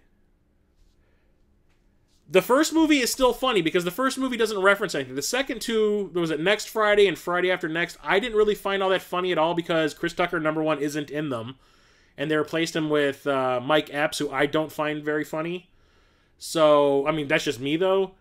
But I don't find them, they're like, those two movies combined don't even equal this one. This one is just classic. And it's actually trying to say something about, you know, just living in, like, on your street, like life on, like, a suburban street. You know, the shit that you see every day and take for granted and all that kind of stuff. It's a nice movie on top of it being a really raunchy comedy. It's hard to explain. It's awesome. And then here's an awesome one. The Frighteners. Peter Jackson did this right before the Lord of the Rings trilogy. This was like a dry run for all the effects that he was going to need to have available in the Lord of the Rings trilogy. It's pretty fantastic. I saw this in the theater. This was originally supposed to be part of the Tales from the Crypt film series. This was going to be the third one that they made. But they were like, no, the budget you're getting for this is so big, it does not qualify. We're going to just make it its own movie. Is that the bass player from the thing you do on the cover? No, that's Michael J. Fox. It's just a really bad Photoshop job of him. It looks like they used the smooth option on him about 30 times too much. It just looks bad. But it's like a horror comedy. Michael J. Fox is a psychic. When he was younger, and he was out with his wife. He got into a car accident and she died. But he took a hit on the head, and now he can see like the ghosts around us that we can't see. And he actually befriends a bunch of them and uses them to make money. So he has them go to somebody's house and start throwing stuff around, and then he magically shows up at the door and goes, "Hey, I'm an exorcist. I can clean out your house for you. $50,000, please." You know, type of thing. But then, like, real bad things start to happen. Like, a real bad ghost shows up, and he has to take care of it. It is really great. A lot of really good jokes. Like, Jeffrey Combs is in here, and, like, the look he has in the movie is really creepy, but, like, his performance is just off the rails. It is so much fun. The special effects are fantastic. And the big finale with, like, Michael J. Fox, like, flying through that heaven gate thing is, like, one of the coolest things ever. It's not really scary. I mean, there's some parts in it where there's, like... it's not really even that violent. It's like ghosts killing each other. It's just like, yeah, I cut the one guy in half, and you just see, like, his two halves go flying. There's no blood or anything. I don't remember there being any blood in this at all. But it's really clever. It's really funny. It's really well acted. It's Peter Jackson. He knows what he's doing. And it's just a fun horror movie, and I really like it. It's one of my favorites. And this is the director's cut, which is the version you need to watch. They put all the character development that was taken out of the theatrical cut and put it back in. See, Peter, time to go. Get to work. No problem, Ryan. Glad you're enjoying it. I think that Shout Factory or Scream Factory is going to be releasing one of these also, or a special edition of this, so I might get rid of this too, but I've never opened it because I knew that this is worth a lot of money. It was like a limited release, kind of like a limited run games release, but for a Blu-ray, and I managed to snag it before it sold out. And that is the original Fright Night, the one from 1985. This is one of my favorite horror movies of all time. I've seen this more times than I can count. Every time I was on cable, I would watch it. After I was actually allowed to watch horror movies back in the day, so it was like anytime after 1988. I watched this all the time. Every time I'd be on cable, I'd watch it. I had a copy of it that we made off of a VHS tape that I would watch all the time. I ended up buying my own copy of it on VHS. I've owned the DVD. I've owned the Blu-ray twice. It's a fantastic horror comedy about a kid who thinks there's a vampire living next door to him, and he can't get anyone to believe him. So he ends up, like, taking means into his own hands, and it's really funny, really awesome makeup. It's really well acted. Roddy McDowell's in this, and he is just fantastic. He looks like he's having a freaking ball. Chris Sarandon as the vampire guy, he looks like he's having the time of his life playing a villain. It's super fun, super fast-paced. I can't get enough of it. It's still fantastic. And then we have the remake that came out in 2010 or 2011, I want to say. I saw this in the 3D, in theaters, in 3D. And I thought it was okay because it's not a straight remake of the original. It takes the idea of the original and makes it more modern, which is exactly what I wanted. Mixes up things with the characters a little bit, which was great. But at the same time, I was like, it's just not nearly as good as the original. So I was kind of disappointed. But I was like, I wasn't telling people it sucked or anything like that. I was just like, it's good, but you're definitely going to be like, I'd rather just watch the original when you're done. But it's worth watching. But I hadn't seen it since I saw it in the theater in 3D. I just kind of never thought about it again. I was just like, you know what, I'll just stick with the original. I'm good. So when I started getting back into buying all these 3D Blu-rays so I can talk about them in videos, I went on eBay and I found a copy of this dirt cheap. And it still came with the slipcase with the lenticular cover, which is pretty awesome. You can see Jerry Danders moving around. And rewatching this in 3D, I really came to appreciate this as a remake because, like I said, it takes the idea of the first movie and makes it modern. The characters are kind of mixed around. They're all different, like, what's his name? Peter Vincent, who Roddy McDowell played in the original. He was like an Elvira type character who was like playing cheap, schlocky horror movies in the middle of the night. And he was like an Elvira-style host who actually was in a couple of horror movies himself back in the day. But the thing is, he was an actor who was just hosting a TV show. The kid that thought the vampire was living next to him thinks that because he was killing vampires in the movies, he can kill a real vampire. No, he's an actor. What do you expect? Anyway, In this one, Peter Vincent is David Tennant from Doctor Who, and he's playing the character as an illusionist in Vegas, but is a real occult expert because his stage shows are all about the occult. So the kid, when he finds out that his neighbor's a vampire, goes to him to ask him advice, not really to come and help him kill the vampire. And Peter Vincent kind of gets involved because of that. It's really clever. It's really fun. I hadn't liked Colin Farrell in a movie in the longest time, and he looks like he's having a blast playing the villain in here. Sad thing is, Anton Yelchin plays Charlie Brewster, the kid who thinks the vampire's living next door to him, and he died in 2015, right before Star Trek Beyond came out, which really sucks. I would have loved to have seen them make a sequel to this. They kind of did. It went direct to video and was absolute garbage. But Imogen Poots, who plays Amy in this one, is the most adorable the most adorable actress I've ever seen. I think she's absolutely fantastic. And the thing is, she's like in her mid-30s and she's still playing college students in movies, which is kind of shitty. It's like, is that all the roles she can get? The remake of Black Christmas that just came out this past year, she's playing a college student. She's like in her mid-30s. God damn. She's playing a high school student in 2010 or 2011 when Fright Night came out, and in 2020 or 2019 she was playing a college student. Ugh. Needs to get a new agent. She's way better than that. Anyway, here's another awesome Scream Factory, and that's From Beyond. This is an H.P. Lovecraft movie. Some people go to college late, I'm sure. She looks way too old to be in college in that movie. Anyway, yeah, this is based on an H.P. Lovecraft movie, or sorry, an H.P. Lovecraft book or story. This was one of the Empire Pictures movies. Charles Band, before he made Full Moon, Empire Pictures was his film production company. And this was made for a pretty decent amount of money. I want to say at least $2 or $3 million. Stuart Gordon make this. Stuart Gordon makes gory-ass movies like Reanimator and this and Castle Freak, but the guy hates the sight of blood. But his movies are filled with it. Go figure. But it's a really awesome, twisted, sexually kind of perverse sci-fi horror movie. This inventor guy creates this thing called the resonator, which stimulates your pineal gland, and when that gets stimulated, you can actually see into another dimension. But the thing is, when you leave it on too long, those things can actually like manifest in reality. Instead of just being like a vision that you can see, they actually come into reality, and bad things start to happen. And it's crazy. Guy starts mutating into this like bubbly beast thing that can change shape and stuff, and it's just absolutely crazy. People's pineal glands get so stimulated they bust out of their foreheads and like start wiggling around like a little dick coming out of their bridge of their nose. It's a great, creepy, sick, twisted little movie that I absolutely love.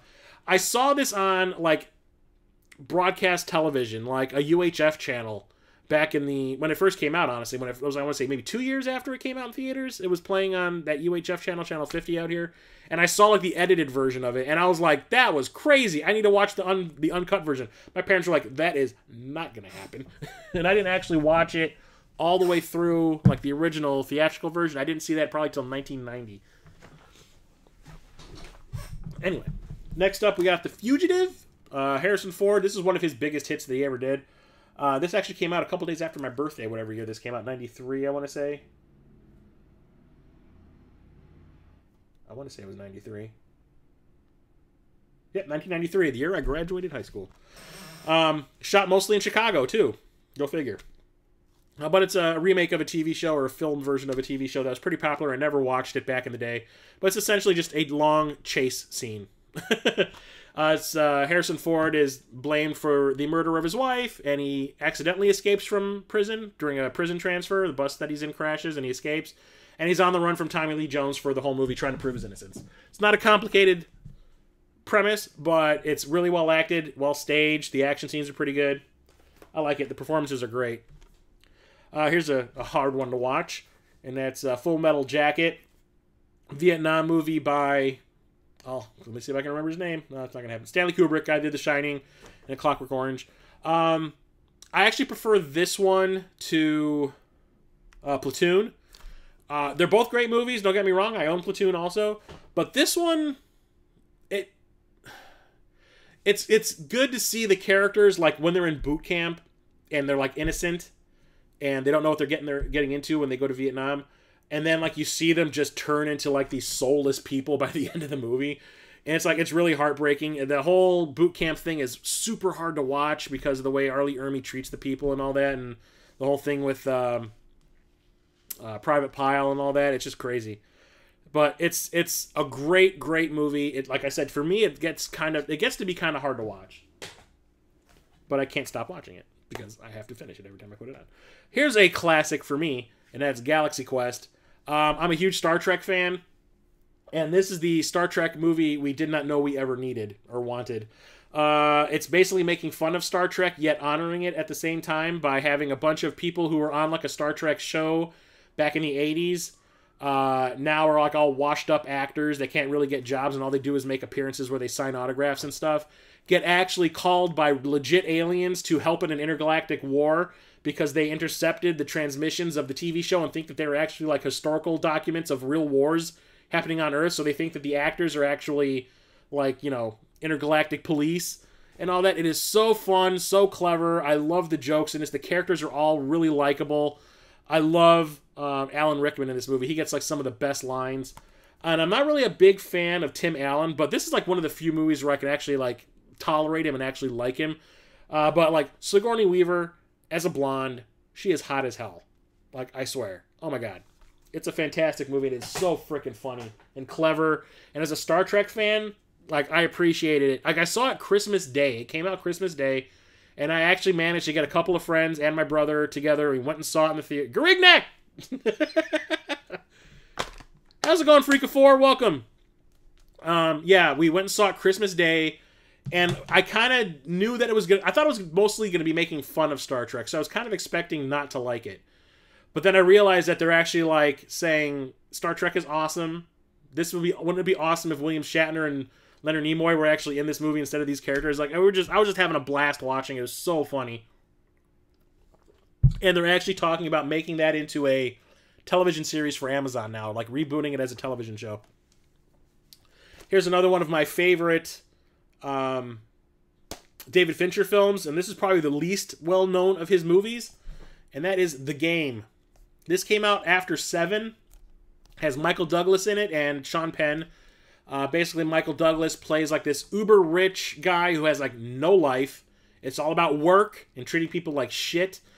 His younger brother is Sean Penn, who's like a deadbeat and is always there. Every time they meet, Sean Penn's always asking Michael Douglas for money or for some kind of a handout. And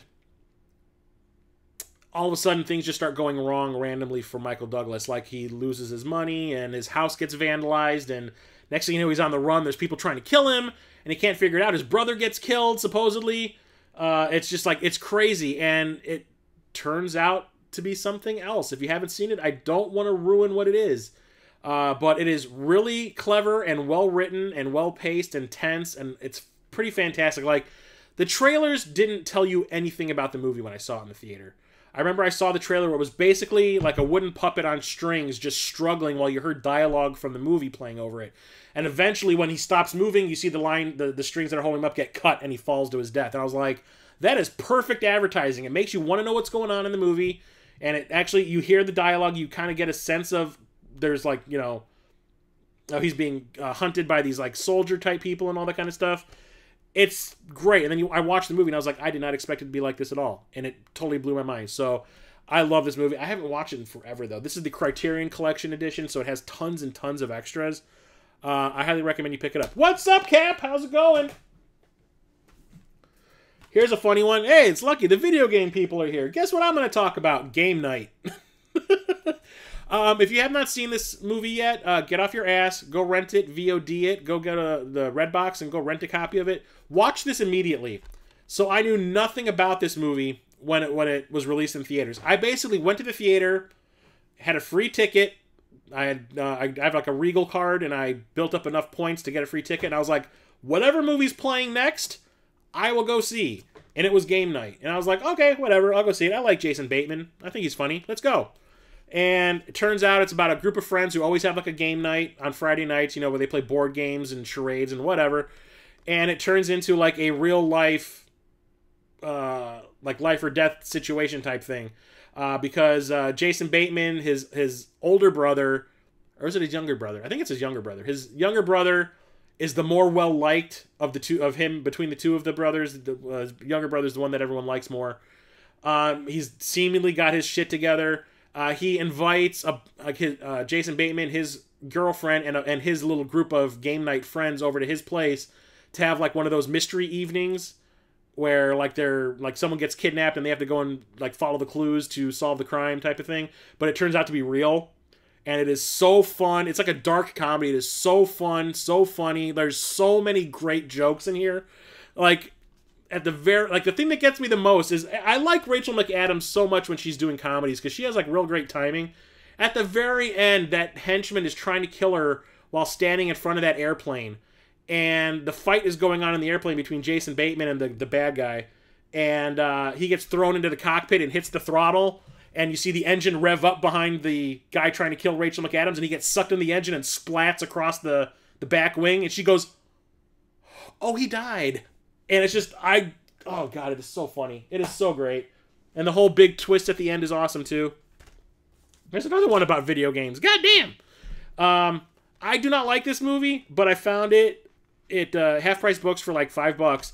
And there was like a thing going on when the 3D movies started becoming really popular on home video back in like 2012 or 13 or whatever, where they would take movies that were not even remotely designed to be in 3D and to release like a 3D Blu-ray version of them that they've been post-converted into 3D.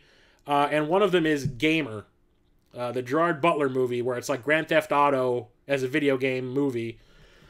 I didn't really care for it in the theater. I just kind of was bored by it because I don't know, just something about it just rubbed me the wrong way. So I didn't really pay much attention to it. But then I saw this, like I said, for $5 at Half Price Books, and I was like, what the hell, I'll try it again. Watching it in 3D actually made it a better movie. I don't know why. It's kind of cool the way they do the 3D in this one, because it wasn't just like they just post-converted it and just like went, here you go. It was like whenever there's something going on in the video gamey world, the 3D is a little bit more like depth perception, or like it's got the depth thing going on. Compared to the real world stuff. It's really cool the way they did it. So I was actually going to put this in the videos that I was doing, the 3D Blu-rays you need to watch on your PSVR. I was actually going to put this in the first video, but I found a movie that knocked it off the 10th place. But in 3D, I think it's a way better movie than it was in 2D, which is really saying something. For a movie that really was not into, the 3D completely changes my opinion on it. That's just strange. But there's a bunch of movies I have in my collection that are like that, where it's a movie that had like 3D wasn't even around when it was made, and they put it in 3D, like Top Gun or Predator or something like that. The Gate. If you guys have never seen The Gate before, like another one, this is another one you need to go out and see. This came out in the mid-'80s. It was Steven Dorff's first movie. He was a little kid in this movie, and it's basically about a bunch of kids who open the gate to hell in their backyard. It is really fun, really clever. For a PG-13 movie, this movie will scare the shit out of your kids. We don't get movies like this anymore. This is like if Goonies were R-rated. There is so much nasty stuff going on in it. I remember seeing the commercials for it on TV and going like, I don't know if I can handle that. But my parents took me to go see it because it was PG-13. I was allowed to see this one. They dropped this off at the Dollar Theater, me and my brother, and it freaked us both out. But I absolutely love this movie. I still watch this one to this day. And you know what the funny thing is? I have never seen the second one all the way through until maybe a month ago. I was putzing around on Amazon Prime, and it's streaming for free if you have Amazon Prime. I remember seeing the ads for it in the newspapers when it was playing in the theaters, but I think it was only playing at one theater in the city back when it was first released. It had like no release. So I never got a chance to see it, and I remember I caught part of it on cable as a kid, and I just never bothered. It didn't look all that great, the part that I saw. So I finally watched the sequel, which is called Trespassers on Amazon, and it's okay, I think. It's not the greatest. The first one is still way better. There's another classic, Gattaca. This is written and directed by the guy who ended up doing The Truman Show. So this is a science fiction movie, not a sci-fi movie. It's basically everybody is like genetically altered at some point in their life. Like before they're born, people are like the babies are like genetically altered to be perfect when they're born. So anyone who has like been genetically altered before birth is considered like high society. People who are born naturally without any alterations are basically like the lowest of the low.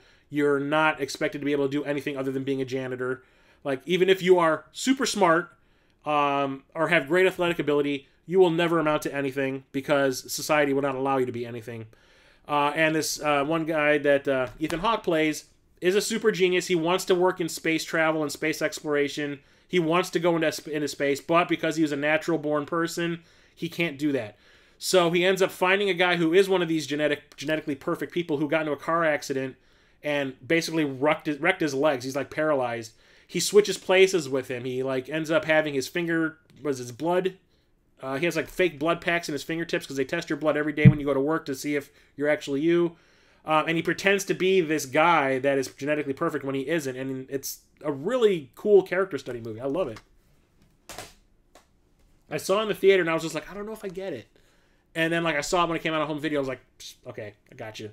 We're on the same wavelength now. Here's an awesome horror movie from the theater. I always said going to the movie theater, the movie theater, when I go to see like a play or an opera or whatever, it's theater. It's weird. It's just the way I was taught when I was a kid. I have a 4K version of Get Out. This is Jordan Peele's first directorial movie, and it's pretty fantastic. I really didn't know what to expect because I think I'd seen one trailer for it, and I was like, that looks pretty cool. I'll probably check it out when it comes out. I love Jordan Peele, and, you know, Key and Peele was one of my favorite, like, sketch comedy shows after, like, Chappelle's Show. So I was like, I'll check it out. I want to support the guy. You know, he's trying to branch out. Let's do it. And I went and saw it in the theater, and, like, the whole time I'm sitting there watching the movie like this. I did not expect it to be this good. I really didn't. And there's a lot of, like, hidden things in there. Things that you don't really think about until, like, after the fact that have to do with, like, black culture and stuff. At the very end when the lead character is, like, strapped to that chair and they're trying to make him watch that video and they're trying to hypnotize him or whatever, or make him go back into the sunken place, he uses cotton to stuff in his ears so he can't hear the sounds of the person talking to him. It's like stuff like that where, like, I didn't really hit me at first, but when I watched it again, I was sitting there going, like, there's so much stuff like that in this movie that's awesome. It's like stuff that was, like, considered bad stuff from the past is actually used to help the guy in present day, which I thought was great. But it's a really awesome, like, horror thriller. I absolutely love it. I watch that all the time. Wasn't really a big fan of Us. I don't know why. I really couldn't get into it. I think it's just like the whole Hands Across America thing bugged me. I just thought that was kind of cheap and silly. But I love it.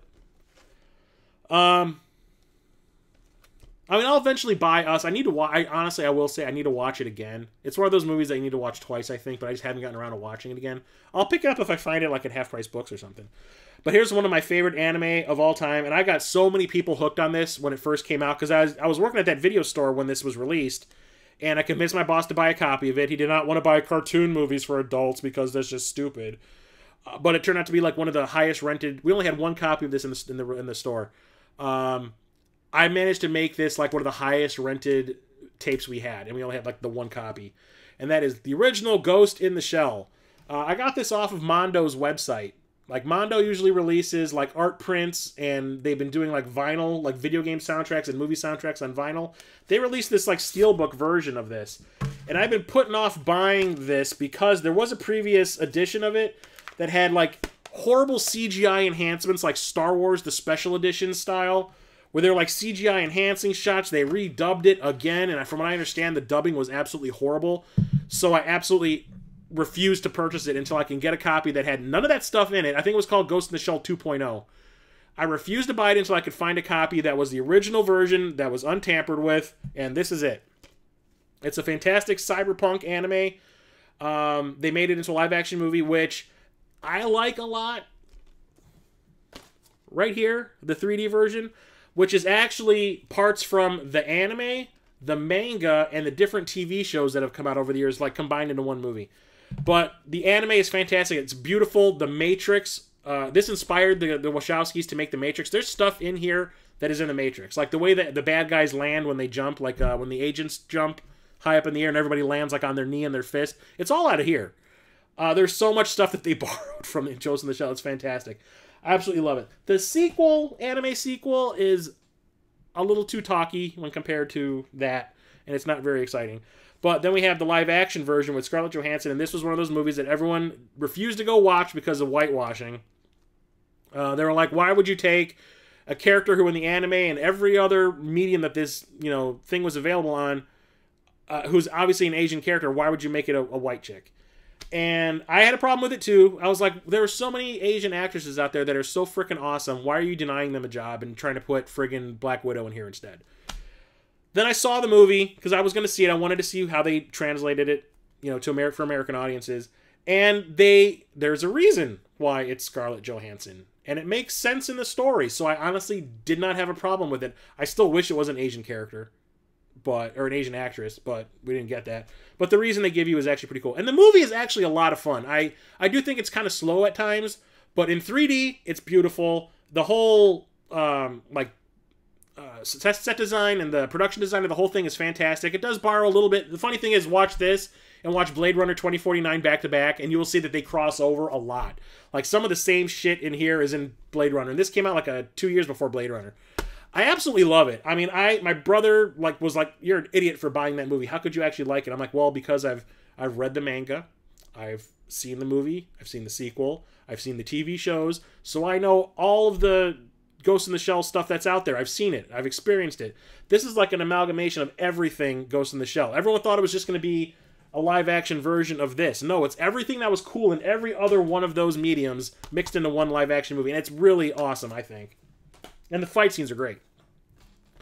No, I don't. I was trying to buy a 3D TV. The idea was to find a 4K TV that has 3D capabilities. They are out there. They just don't really advertise them. You really have to do your research. But the 4K TV I ended up buying didn't have that. I got it dirt cheap. And so I was like, okay, I guess I'm SOL because I've been buying 3D Blu-rays in the anticipation of getting a 3D TV. But then Jason of Corpse Fly Gaming contacts me. He's like, "Hey, I found a PSVR dirt cheap in Canada. You want it?" I was like, yeah. And now I have a way to watch my 3D Blu-rays that I've been buying. So I've kind of never stopped. I'm still buying them. I still got new ones that I'm getting. Ghost Ship. I think I need to get rid of this one also because there's a Shout Factory version or Scream Factory version of this coming out. This was part of the Dark Castle franchise. Dark Castle was based on what's his name? William Castle was making horror movies in the 50s and the 60s. And it started off being the Dark Castle series, Warner Brothers was putting them out. It was a bunch of remakes of those old William Castle movies. There was House on Haunted Hill, the remake of that. There was 13 Ghosts. This was one of them, but this isn't a remake of anything. This is an original movie that they made under that label. And I found this one to be really fun. It has Juliana Margulies in it and Gabriel Byrne. And Carl Urban. It was one of the first things I ever saw Carl Urban in. And it's a lot of fun. It's really enjoyable. It's a horror thriller about a bunch of people who were murdered on this cruise ship the Titanic back in the 1920s. And the ship has been just out there floating around all this time, and these pirates find it and they go to strip it, and all the ghosts end up trying to kill them all. It's really fun. That opening scene with that wire cutting through everybody is bonkers. The friends I saw it with in the theater, all of us were because at that time, seeing a horror movie that was actually trying to be super gory, it was kind of a rare thing. I don't remember seeing anything super gory. Resident Evil, the original Resident Evil movie was out around that time. Oh god, what else was there? And the original Resident Evil movie is not gory at all. Yeah, Battle Angel is fantastic in 3D. I have the 4K and 3D Blu-ray set. Yeah, but like I said, it was really cool to see a movie that was actually gory at that time. Because like I said, a lot of horror movies were trying to skimp on the gore. A lot of PG-13 horror movies were coming out at that time, and now that's kind of backfired. Those are kind of going away, thankfully. Here's a cool one. I had no intention of watching this. I thought the trailers made it look really stupid. And then while I was traveling to LA to visit my brother, I watched this on the plane. It was one of the movies that was available, so I watched it, and I was like, wow, I'm a freaking idiot. And that's The Gift. This is Joel Edgerton's directorial debut, and it's a thriller where when he was in high school, he was picked on by Jason Bateman's character when they were in high school, and he kind of they come across each other again as adults, and he starts fucking with Jason Bateman for revenge. And it's you think one thing is actually happening, and it's completely different. The whole idea of what he's doing to screw with him ends up being completely off of what you think is happening. And I thought it was pretty fantastic and really well made and well written. I was like, Joel Edgerton can build suspense. He knows what's going on. He's been making these horror movies along the lines. He did that The Thing prequel and a couple other movies. He learned some things through osmosis, being on set for all these other horror movies, he learned how to build tension correctly, which is kind of awesome. I was really impressed, and I was like, I need to watch another movie he makes, which I think he actually has another one out there. I just haven't watched it yet. It's a movie from when I was a kid. That's the G.I. Joe animated movie.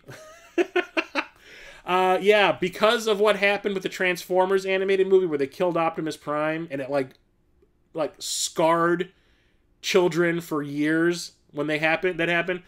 The idea behind this one was it was going to be the transition between the old line of G.I. Joe toys and the new line of G.I. Joe toys, kind of like the same way the Transformers movie was.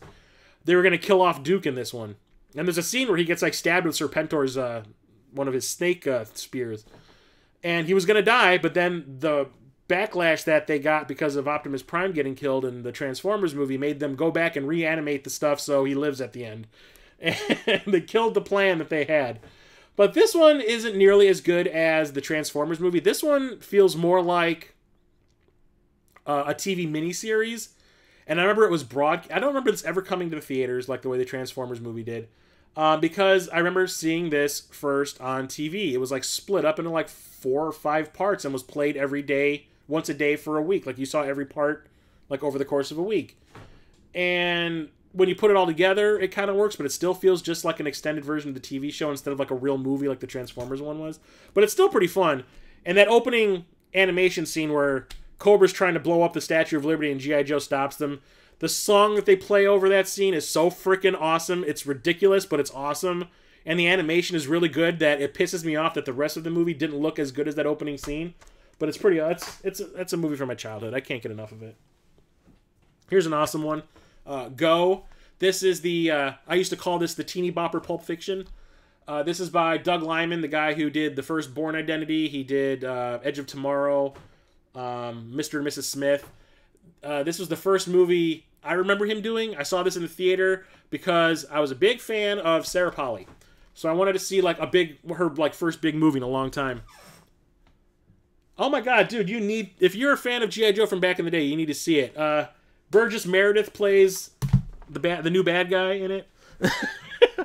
And you got bad guys running around going, Cobra, la, la, la, la, la. It makes no sense. It's crazy, but it's awesome. But this is basically like Pulp Fiction with a bunch of teenagers in it. It's a bunch of kids that go to a rave. One of the girls tries to sell fake ecstasy there, screws a drug dealer out of his own ecstasy. He goes there to kill her. And it's like all these characters kind of like pass each other at one point in the movie. And then you get to see their part of the story out of order from everything else. Like I said, it's like Pulp Fiction. And it's actually really well done. It's really fun, really fast-paced. It's got a great soundtrack. A lot of stars. People ended up who were nobodies back then, like became stars from this movie. Like, what's her name? Katie Holmes. Like, she had just started Dawson's Creek when this came out, I think. So, yeah. Timothy Olyphant was in this. This is one of the first things I saw Timothy Olyphant, and he plays the drug dealer. It's awesome. Okay, this one is shit, but it's fun shit. And I bought it because 3D. I never got to see this in 3D in the theater, but because my friends that I usually go see movies with, 3D messes with their heads. Like they get headaches from it. So I always end up having to see those kind of movies by myself. But this is Gods of Egypt. I picked this one up at Half Price Books. I think this was also like $5 for the 3D Blu-ray of it, and I wanted to watch this again just to see what the 3D was like. And when I saw it in the theater, I fell asleep. We saw it, I think, really late at night, and I was really tired from work. I fell asleep for, I think, maybe like 20 minutes in the middle somewhere, so I missed a good chunk of it, but I was kind of not really into it at the start, and the stuff I saw after the part where I fell asleep, I was kind of like, whatever, I don't understand what's going on, whatever. I need a drink, my throat's going dry. So, I kind of wanted to watch the movie all over again so I could see the whole thing, but I didn't really enjoy it in the theater. And it's a cheeseball, like, overproduced movie. Like, it's like you got this corny, cheesy premise, and let's just like throw millions and millions and millions of dollars at it, thinking that it'll be better because of that. And no, it's basically Nikolai Coster-Waldau from Game of Thrones, guy who plays Jaime Lannister. He's the heir to the throne of Egypt, and like he's a god. The gods actually walk among the people, and they're like 12 feet tall. And he's supposed to like inherit the throne from his father.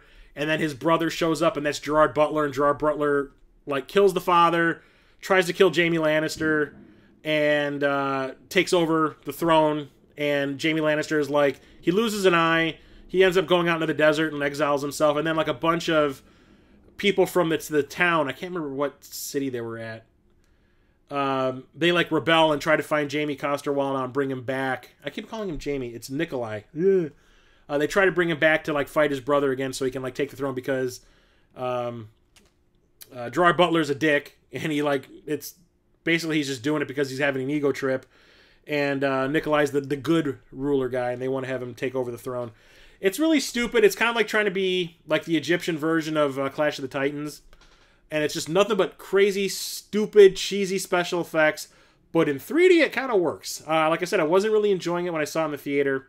But when I watched it in 3D in my PSVR, I was like, it's kind of okay.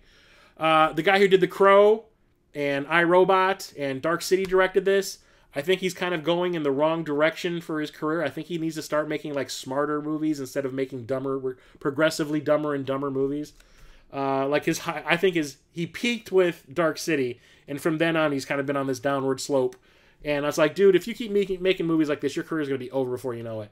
He needs to like up his game a little bit. But I mean, like, if you like Clash of the Titans, you're going to like this. Okay, so now we've got nothing but Godzilla movies.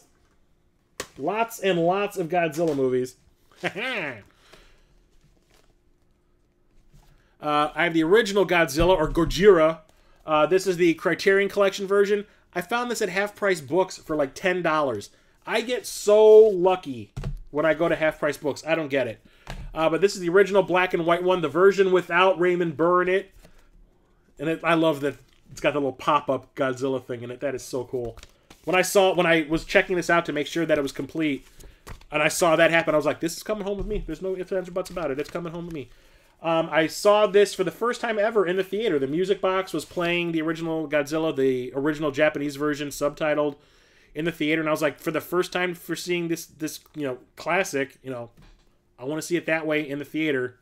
And my friend and I were both like, that's kind of awesome. It's trying to say something about like Hiroshima and all that kind of stuff and like the consequences. And it's actually a pretty cool monster movie. Yeah, it's cheap as shit, but what do you expect? But it ended up spawning non-stop sequels for decades and decades and decades and really bad American remakes, except for the recent ones. I like those. But I have the remake from, 2014, I want to say. Yeah, this is the remake of the remake. And I never got a chance to see this in 3D back whenever it was first released because everyone I saw with couldn't handle it. Watching it in 3D on my PSVR was pretty fantastic. I like this one a lot. I like the fact that whenever you see Godzilla fighting or something like that, except for like the finale part, but like during the course of the movie, it's always from somebody filming it with a camera, like a cell phone, or it's a news report, and you just kind of see like the feet bouncing around or whatever, or you might get a shot of Godzilla's face or one of the Muto's faces or whatever. And I just thought that was really clever because everyone seems to think that because the movie's called Godzilla, you're going to see Godzilla the entire movie. Have you ever watched one of the originals? Godzilla shows up at the beginning, gets into starts trashing Tokyo or whatever, disappears for half the movie, and then comes back at the very end for a fight with whatever monster they're introducing in it. That's the way these movies work. So when I heard everyone complaining that Godzilla's barely in the movie, I'm like, yeah, have you ever watched a Godzilla movie ever? He's usually barely in them. But I really like the way they changed the way he looked in here. He looked like mean, and I like the whole fact that he's like the enforcer Godzilla instead of like a bad guy. He's actually here to protect us. Just so happens to destroy lots of property in the process. I thought it was pretty awesome. I couldn't be more happy with this. I know a lot of people hated it. I was not one of them. I liked it a lot. And then we have Godzilla 2000. This one actually came out in the year 2000. I saw this in the theater with a bunch of friends, and this is, I think, the last one of the Japanese ones that I remember getting a theatrical release. No, I did see Shin Godzilla, so I take that back. This one I thought was pretty fun. I like this one a lot. This one has the, what was it called? It starts with an O. It's like a UFO that ends up turning into like a big monster that like tries to eat Godzilla's head. This is the first of the classic Godzilla movies I ever saw in the theater, like the Japanese ones. And then like I want to say 3 or 4 years later is when I saw the original one in the theater. But this one was pretty fantastic. This has the Japanese and US version, so you can watch it subtitled or dubbed. I'd rather watch it dubbed. It's funnier that way. But the special effects, the models, the Tokyo being destroyed and all that's pretty awesome. But the costume for Godzilla in this one's pretty awesome. I like it a lot. And then we have the sequel to the American remake from 2014, and that's Godzilla King of the Monsters. I had to get this from Korea. I had to get this because we did not get a 3D Blu-ray version of this in America. We just got either the Blu-ray or the 4K Blu-ray. So I wanted to get the 4K and Blu-ray 3D combo, and the only place I can get it from was off of eBay from Korea. And it took like 3 months for it to get here. I ordered it at the beginning of March off of eBay, and it didn't get here until I think the end of May. I ordered like 3 movies, and they didn't get here till the end of May, which was crazy. But I saw this in the theater with a bunch of friends. Didn't see it in 3D there either because I saw it with the same people that can't do the 3D. And it blew my mind. I was like, how did this movie get made? This movie is just nothing but things blowing up. How much money did this movie cost? Like, I cannot believe that somebody actually made this movie. Because it was like reminding me of the old school, like the Destroy All Monsters Godzilla, combo movie that came out back in the 60s, where it was like all the monsters that Godzilla has fought at that point in time all converge on him at one time, and they have a big old battle royale. I was like, this movie must have cost $300 million. Turns out it didn't, but I absolutely loved it. I had a smile on my face the whole time. It was like bringing me back to my childhood watching these movies on like a UHF station, like on a Sunday. Absolutely couldn't get enough of it. I thought it was fantastic. And they set it up for the movie that was supposed to come out this summer, which is the follow-up to this, and it was Godzilla vs. King Kong. And because of, the plague, it got delayed until next summer now, which is kind of shitty. I was really looking forward to that this summer. Gonna have to wait, but whatever. But actually, it's surprising that they actually went through with the King Kong and Godzilla thing, because this kind of underperformed, if I remember correctly. It didn't perform nearly as well as they thought. But I thought it was fantastic. I couldn't get enough of it. And then I have these double features that I found at Half Price Books. I have Godzilla, Mothra, and King Ghidorah, Giant Monsters All Out Attack. That's the whole title for one movie. And Godzilla Against Mechagodzilla. These are the ones that came out in the 90s. And then I also have Godzilla, Tokyo SOS, and Godzilla Final Wars. Final Wars was supposedly the final Japanese Godzilla movie. Like, they were just going to end it there. I think it was like the 20th movie that they'd made or something. And they were just like, yeah, this is it. And it was directed by the guy who did Versus. If you've ever seen Versus, watch that immediately. It's a Japanese zombie Yakuza martial arts movie. And it's kind of awesome. What's his freaking name? Ryuhei Kitamura. He did The Midnight Meat Train. He did a couple other movies I've seen. Shit. He made that one American movie that was absolutely god-awful that I watched. I can't remember the name of it. Anyway, but basically he did Versus and a couple of other anime-style movies, and they were like, we need your expertise in ending this Godzilla franchise. And it's basically like an amped-up version of Destroy All Monsters, where it's Godzilla versus like every creature that he's ever fought in a movie at once. And he even fights the Godzilla from Roland Emmerich's movie from the 90s and kills it in like 30 seconds. Like, they basically run at each other. The Japanese Godzilla picks up the American one and throws him into like a building and then shoots him with his blast, and he's dead. It is so awesome. But I haven't watched the Tokyo Godzilla one. I wanted this mostly for Final Wars. And out of the two of these, the only ones that I've seen is Godzilla Against Mechagodzilla. And they're both pretty fun. I rented both of those on VHS, actually. But I can't get enough of those either. I think that goes first. And we're in the home stretch, people. And once again, I've gone over 2 hours, which was not my goal. More Bond movies. I have GoldenEye and Goldfinger. GoldenEye is the soft reboot of Bond when the Timothy Dalton movies underperformed. They fired Timothy Dalton, which was a sad, sad day for me because I love the Timothy Dalton ones. And they waited like 4 or 5 years to make another one, and they rebooted it with Pierce Brosnan, and it revitalized the whole franchise because they finally brought it out of the dark ages and made it modern with CGI and, stupid jokes and stuff. And Pierce Brosnan made a pretty good Bond, at least at first he did. And this was one of my favorite Bond movies also. I think it's great. And it spawned that video game that everybody loved in the 90s for the Nintendo 64, which I can't stand. And then we have Goldfinger, which is the third Bond movie from back in the day. The third one with Sean Connery in it. And this one is pretty fantastic also. This is where like the formula really started to kick in. and they knew that they had gold. I mean, this one made tons of money. This was like the highest grossing movie, I think, of the year that this came out. It's fantastic. Great villain and all that. And this is one of the only, out of all the movies that Sean Connery did as Bond, this is like one of 2 that I like that he did. I only like this one and From Russia with Love, and I can't really stand the others. Gone Baby Gone. This is Ben Affleck's directorial debut, I think. Yeah, this is directorial. It's a police procedural about a kid that disappeared. It's actually really, really good. I honestly haven't watched it since I first rented it from the Redbox. And I picked it up not too long after at a half-price books because it was cheap. And I was like, I need to watch that again. I thought it was fantastic. I haven't watched it, so I honestly cannot remember all that much about it. But I remember loving it when I saw it from the Redbox. Okay, and here's one I bought just so I could have the complete collection for the franchise. I think they're rebooting the franchise now because this effectively killed the series. And that's A Good Day to Die Hard. This is the 5th Die Hard movie. This is the extended cut.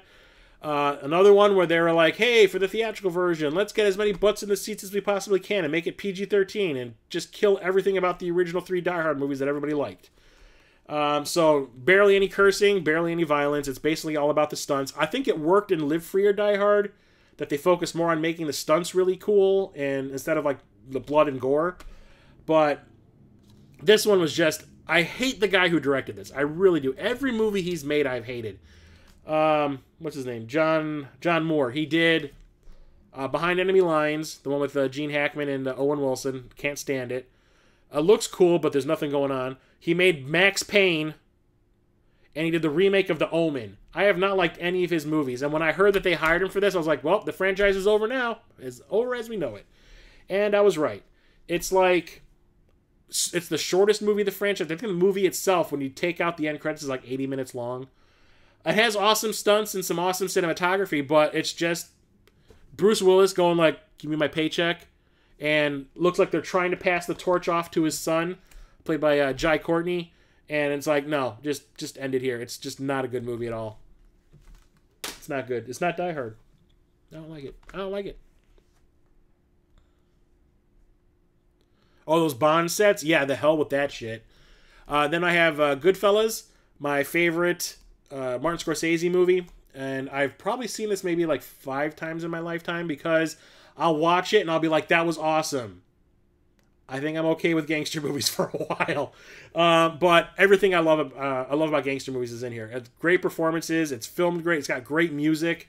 And Martin Scorsese like excels when he makes these gangster movies. Although, I still haven't watched that newest one that he did for Netflix because I hear it is like so overdone.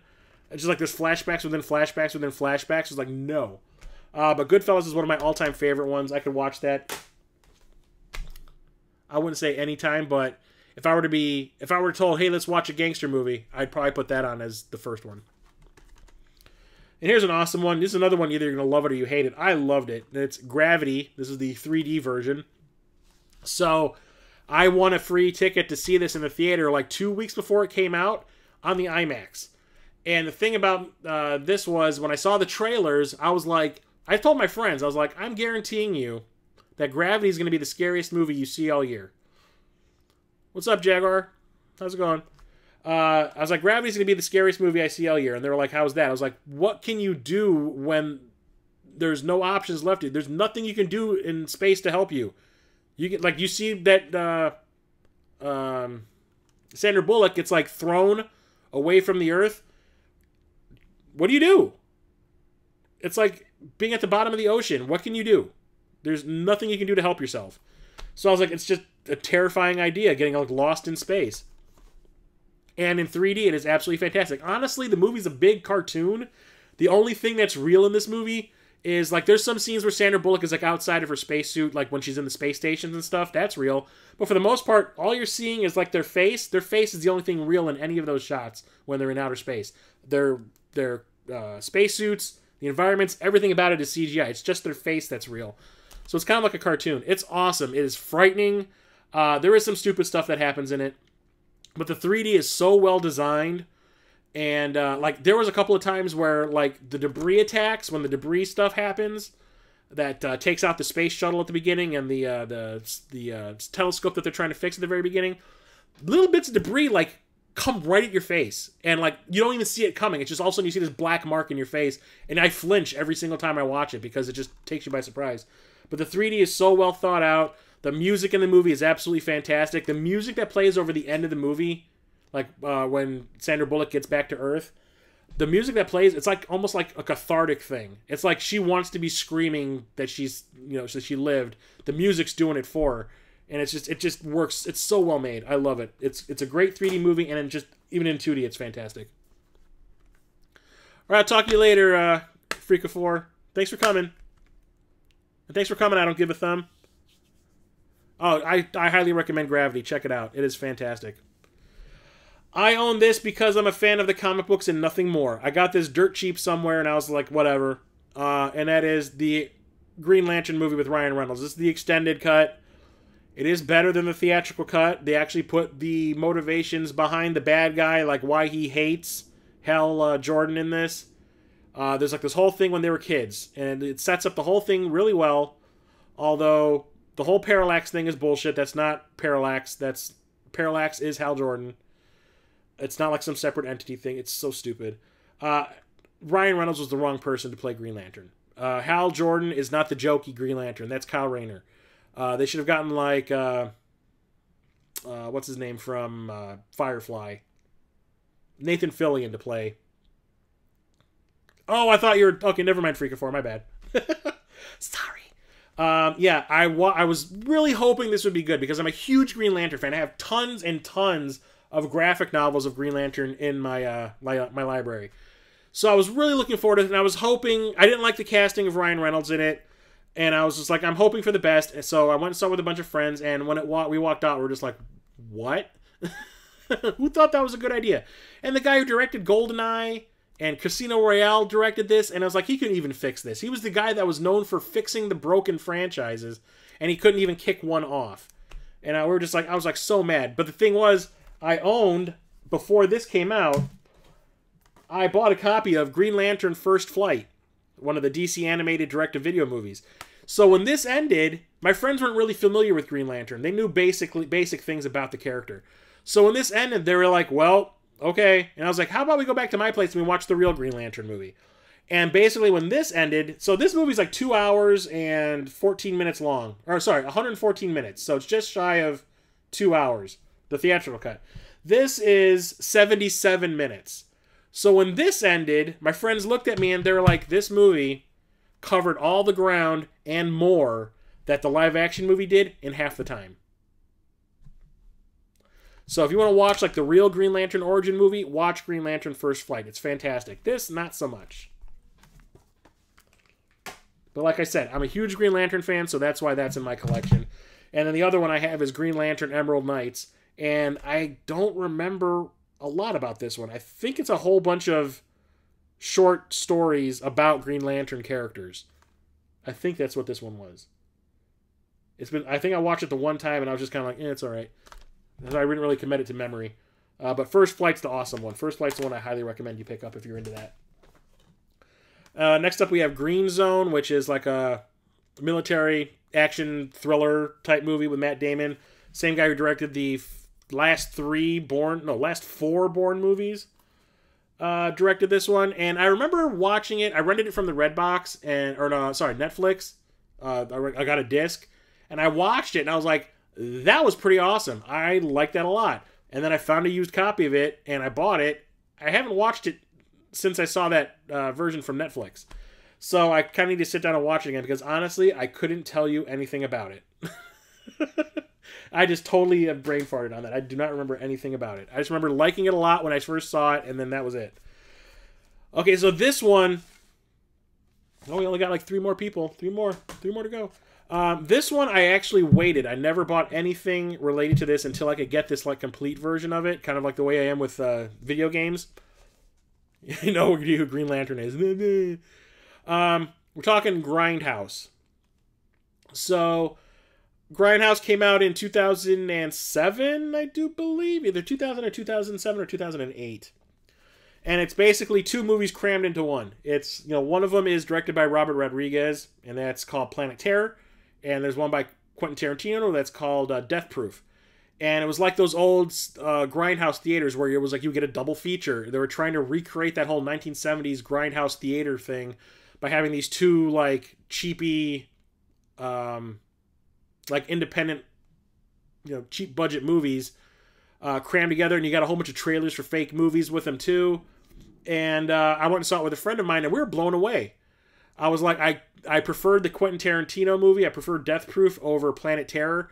Because Planet Terror was basically, it's a zombie movie, but it's like, let's see how over the top we can possibly get. A girl gets her leg ripped off by a zombie and a machine gun put in its place, and as she's walking, she'll shoot a rocket out of the machine gun and it'll propel her into the air, and she's like flying around shooting people in the air with her machine gun leg. It's so silly. But it's fun. I mean, it's just supposed to be like a cheap, cheesy movie, like, those old grindhouse movies. And then you got Quentin Tarantino's Death Proof, which is like the serious one about a bunch of actresses and stunt women who are working on a movie end up getting hunted by a guy who kills people with his car, and it's Kurt Russell. And that was the more serious of the two, and that's the one I preferred. Because the stunts in it are fantastic. There's that whole scene with Zoe Bell, who's a real stunt woman in real life. She was Uma Thurman's stunt woman in the Kill Bill movies. Her strapped to the hood of that sports car that they take it for a test drive, and then Kurt Russell tries to kill them while she's on the hood. And there's like at least 13 times where she looks like she's about to fall off that freaking hood and die. And it's just really, stunts are really well done. It's really great. And then it ends on a really funny note, which takes you by surprise. But yeah, Planet Terror is like, eh. But the thing was, when these came out on home video, they split the movies up. So you could either get Planet Terror separately or you had to get Death Proof separately. They did not put them together like they were in the theater. And I said, fuck that. I saw the movie as the double feature in the theater. That's the experience I want at home, too. I'm not buying these movies separate. That's bullshit. Why would you do that?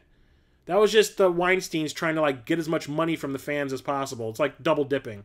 So I was like, the hell with you guys. I'm not giving you my money until I get the whole complete thing. And then eventually they released, like, the double feature version where it has all the commercials for the fake movies like Machete and was it the Thanksgiving Day movie, whatever it was, where the girl does the splits on the trampoline and the knife comes through the trampoline and her crotch lands on the knife. It's freaking crazy. And then Don't. So I'm super happy that I was finally able to get like the complete package thing. Because I was so mad that the Weinsteins decided to split it up like that. And then the last two things I have to talk about today are the Guardians of the Galaxy movies.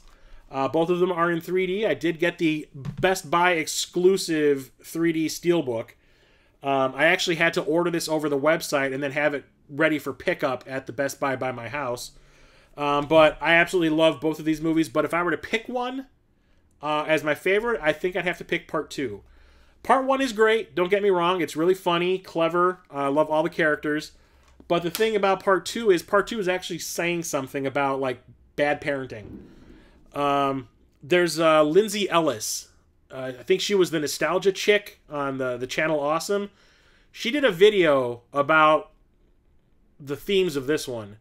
And I was like, that's exactly the kind of stuff that was going through my head when I was watching it. Because you got like all this bad parenting stuff going on. And, people forgiving each other for shit they did in the past type of stuff. And I was just like, it's a deeper movie than just being a superhero movie. There's actually some stuff being said.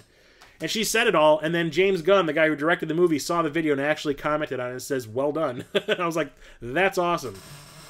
But yeah, Guardians of the Galaxy 2 is probably tied for my number 2 spot for favorite Marvel movies. It's tied with Captain America Winter Soldier. I think that's fantastic. My favorite is still probably Doctor Strange. Guardians of the Galaxy 2, like, seriously, just watch it. It's so good. It is so good. And like I said, it's actually saying something instead of just being about superhero shenanigans.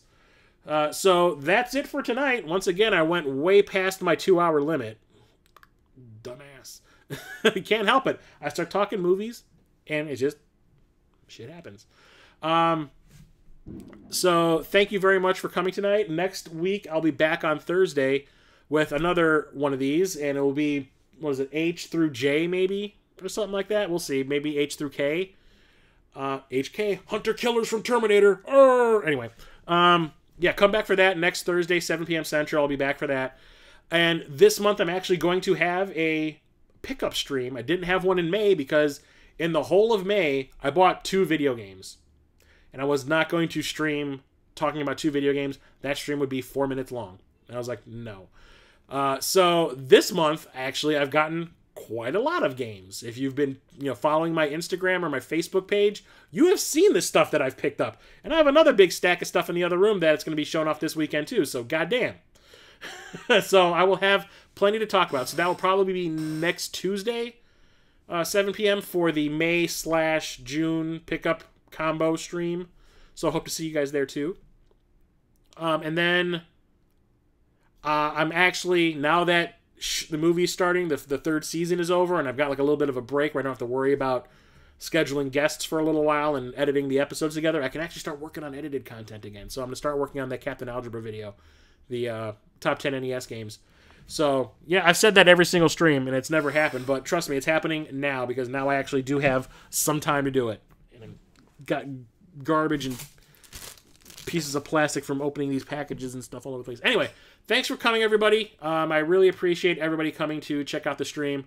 And I'll talk to you next time. Chris, the old-ass retro gamer, signing off. Stay safe out there, everybody. Please don't forget to wear your masks and wash your hands. Do it for me. I care. Talk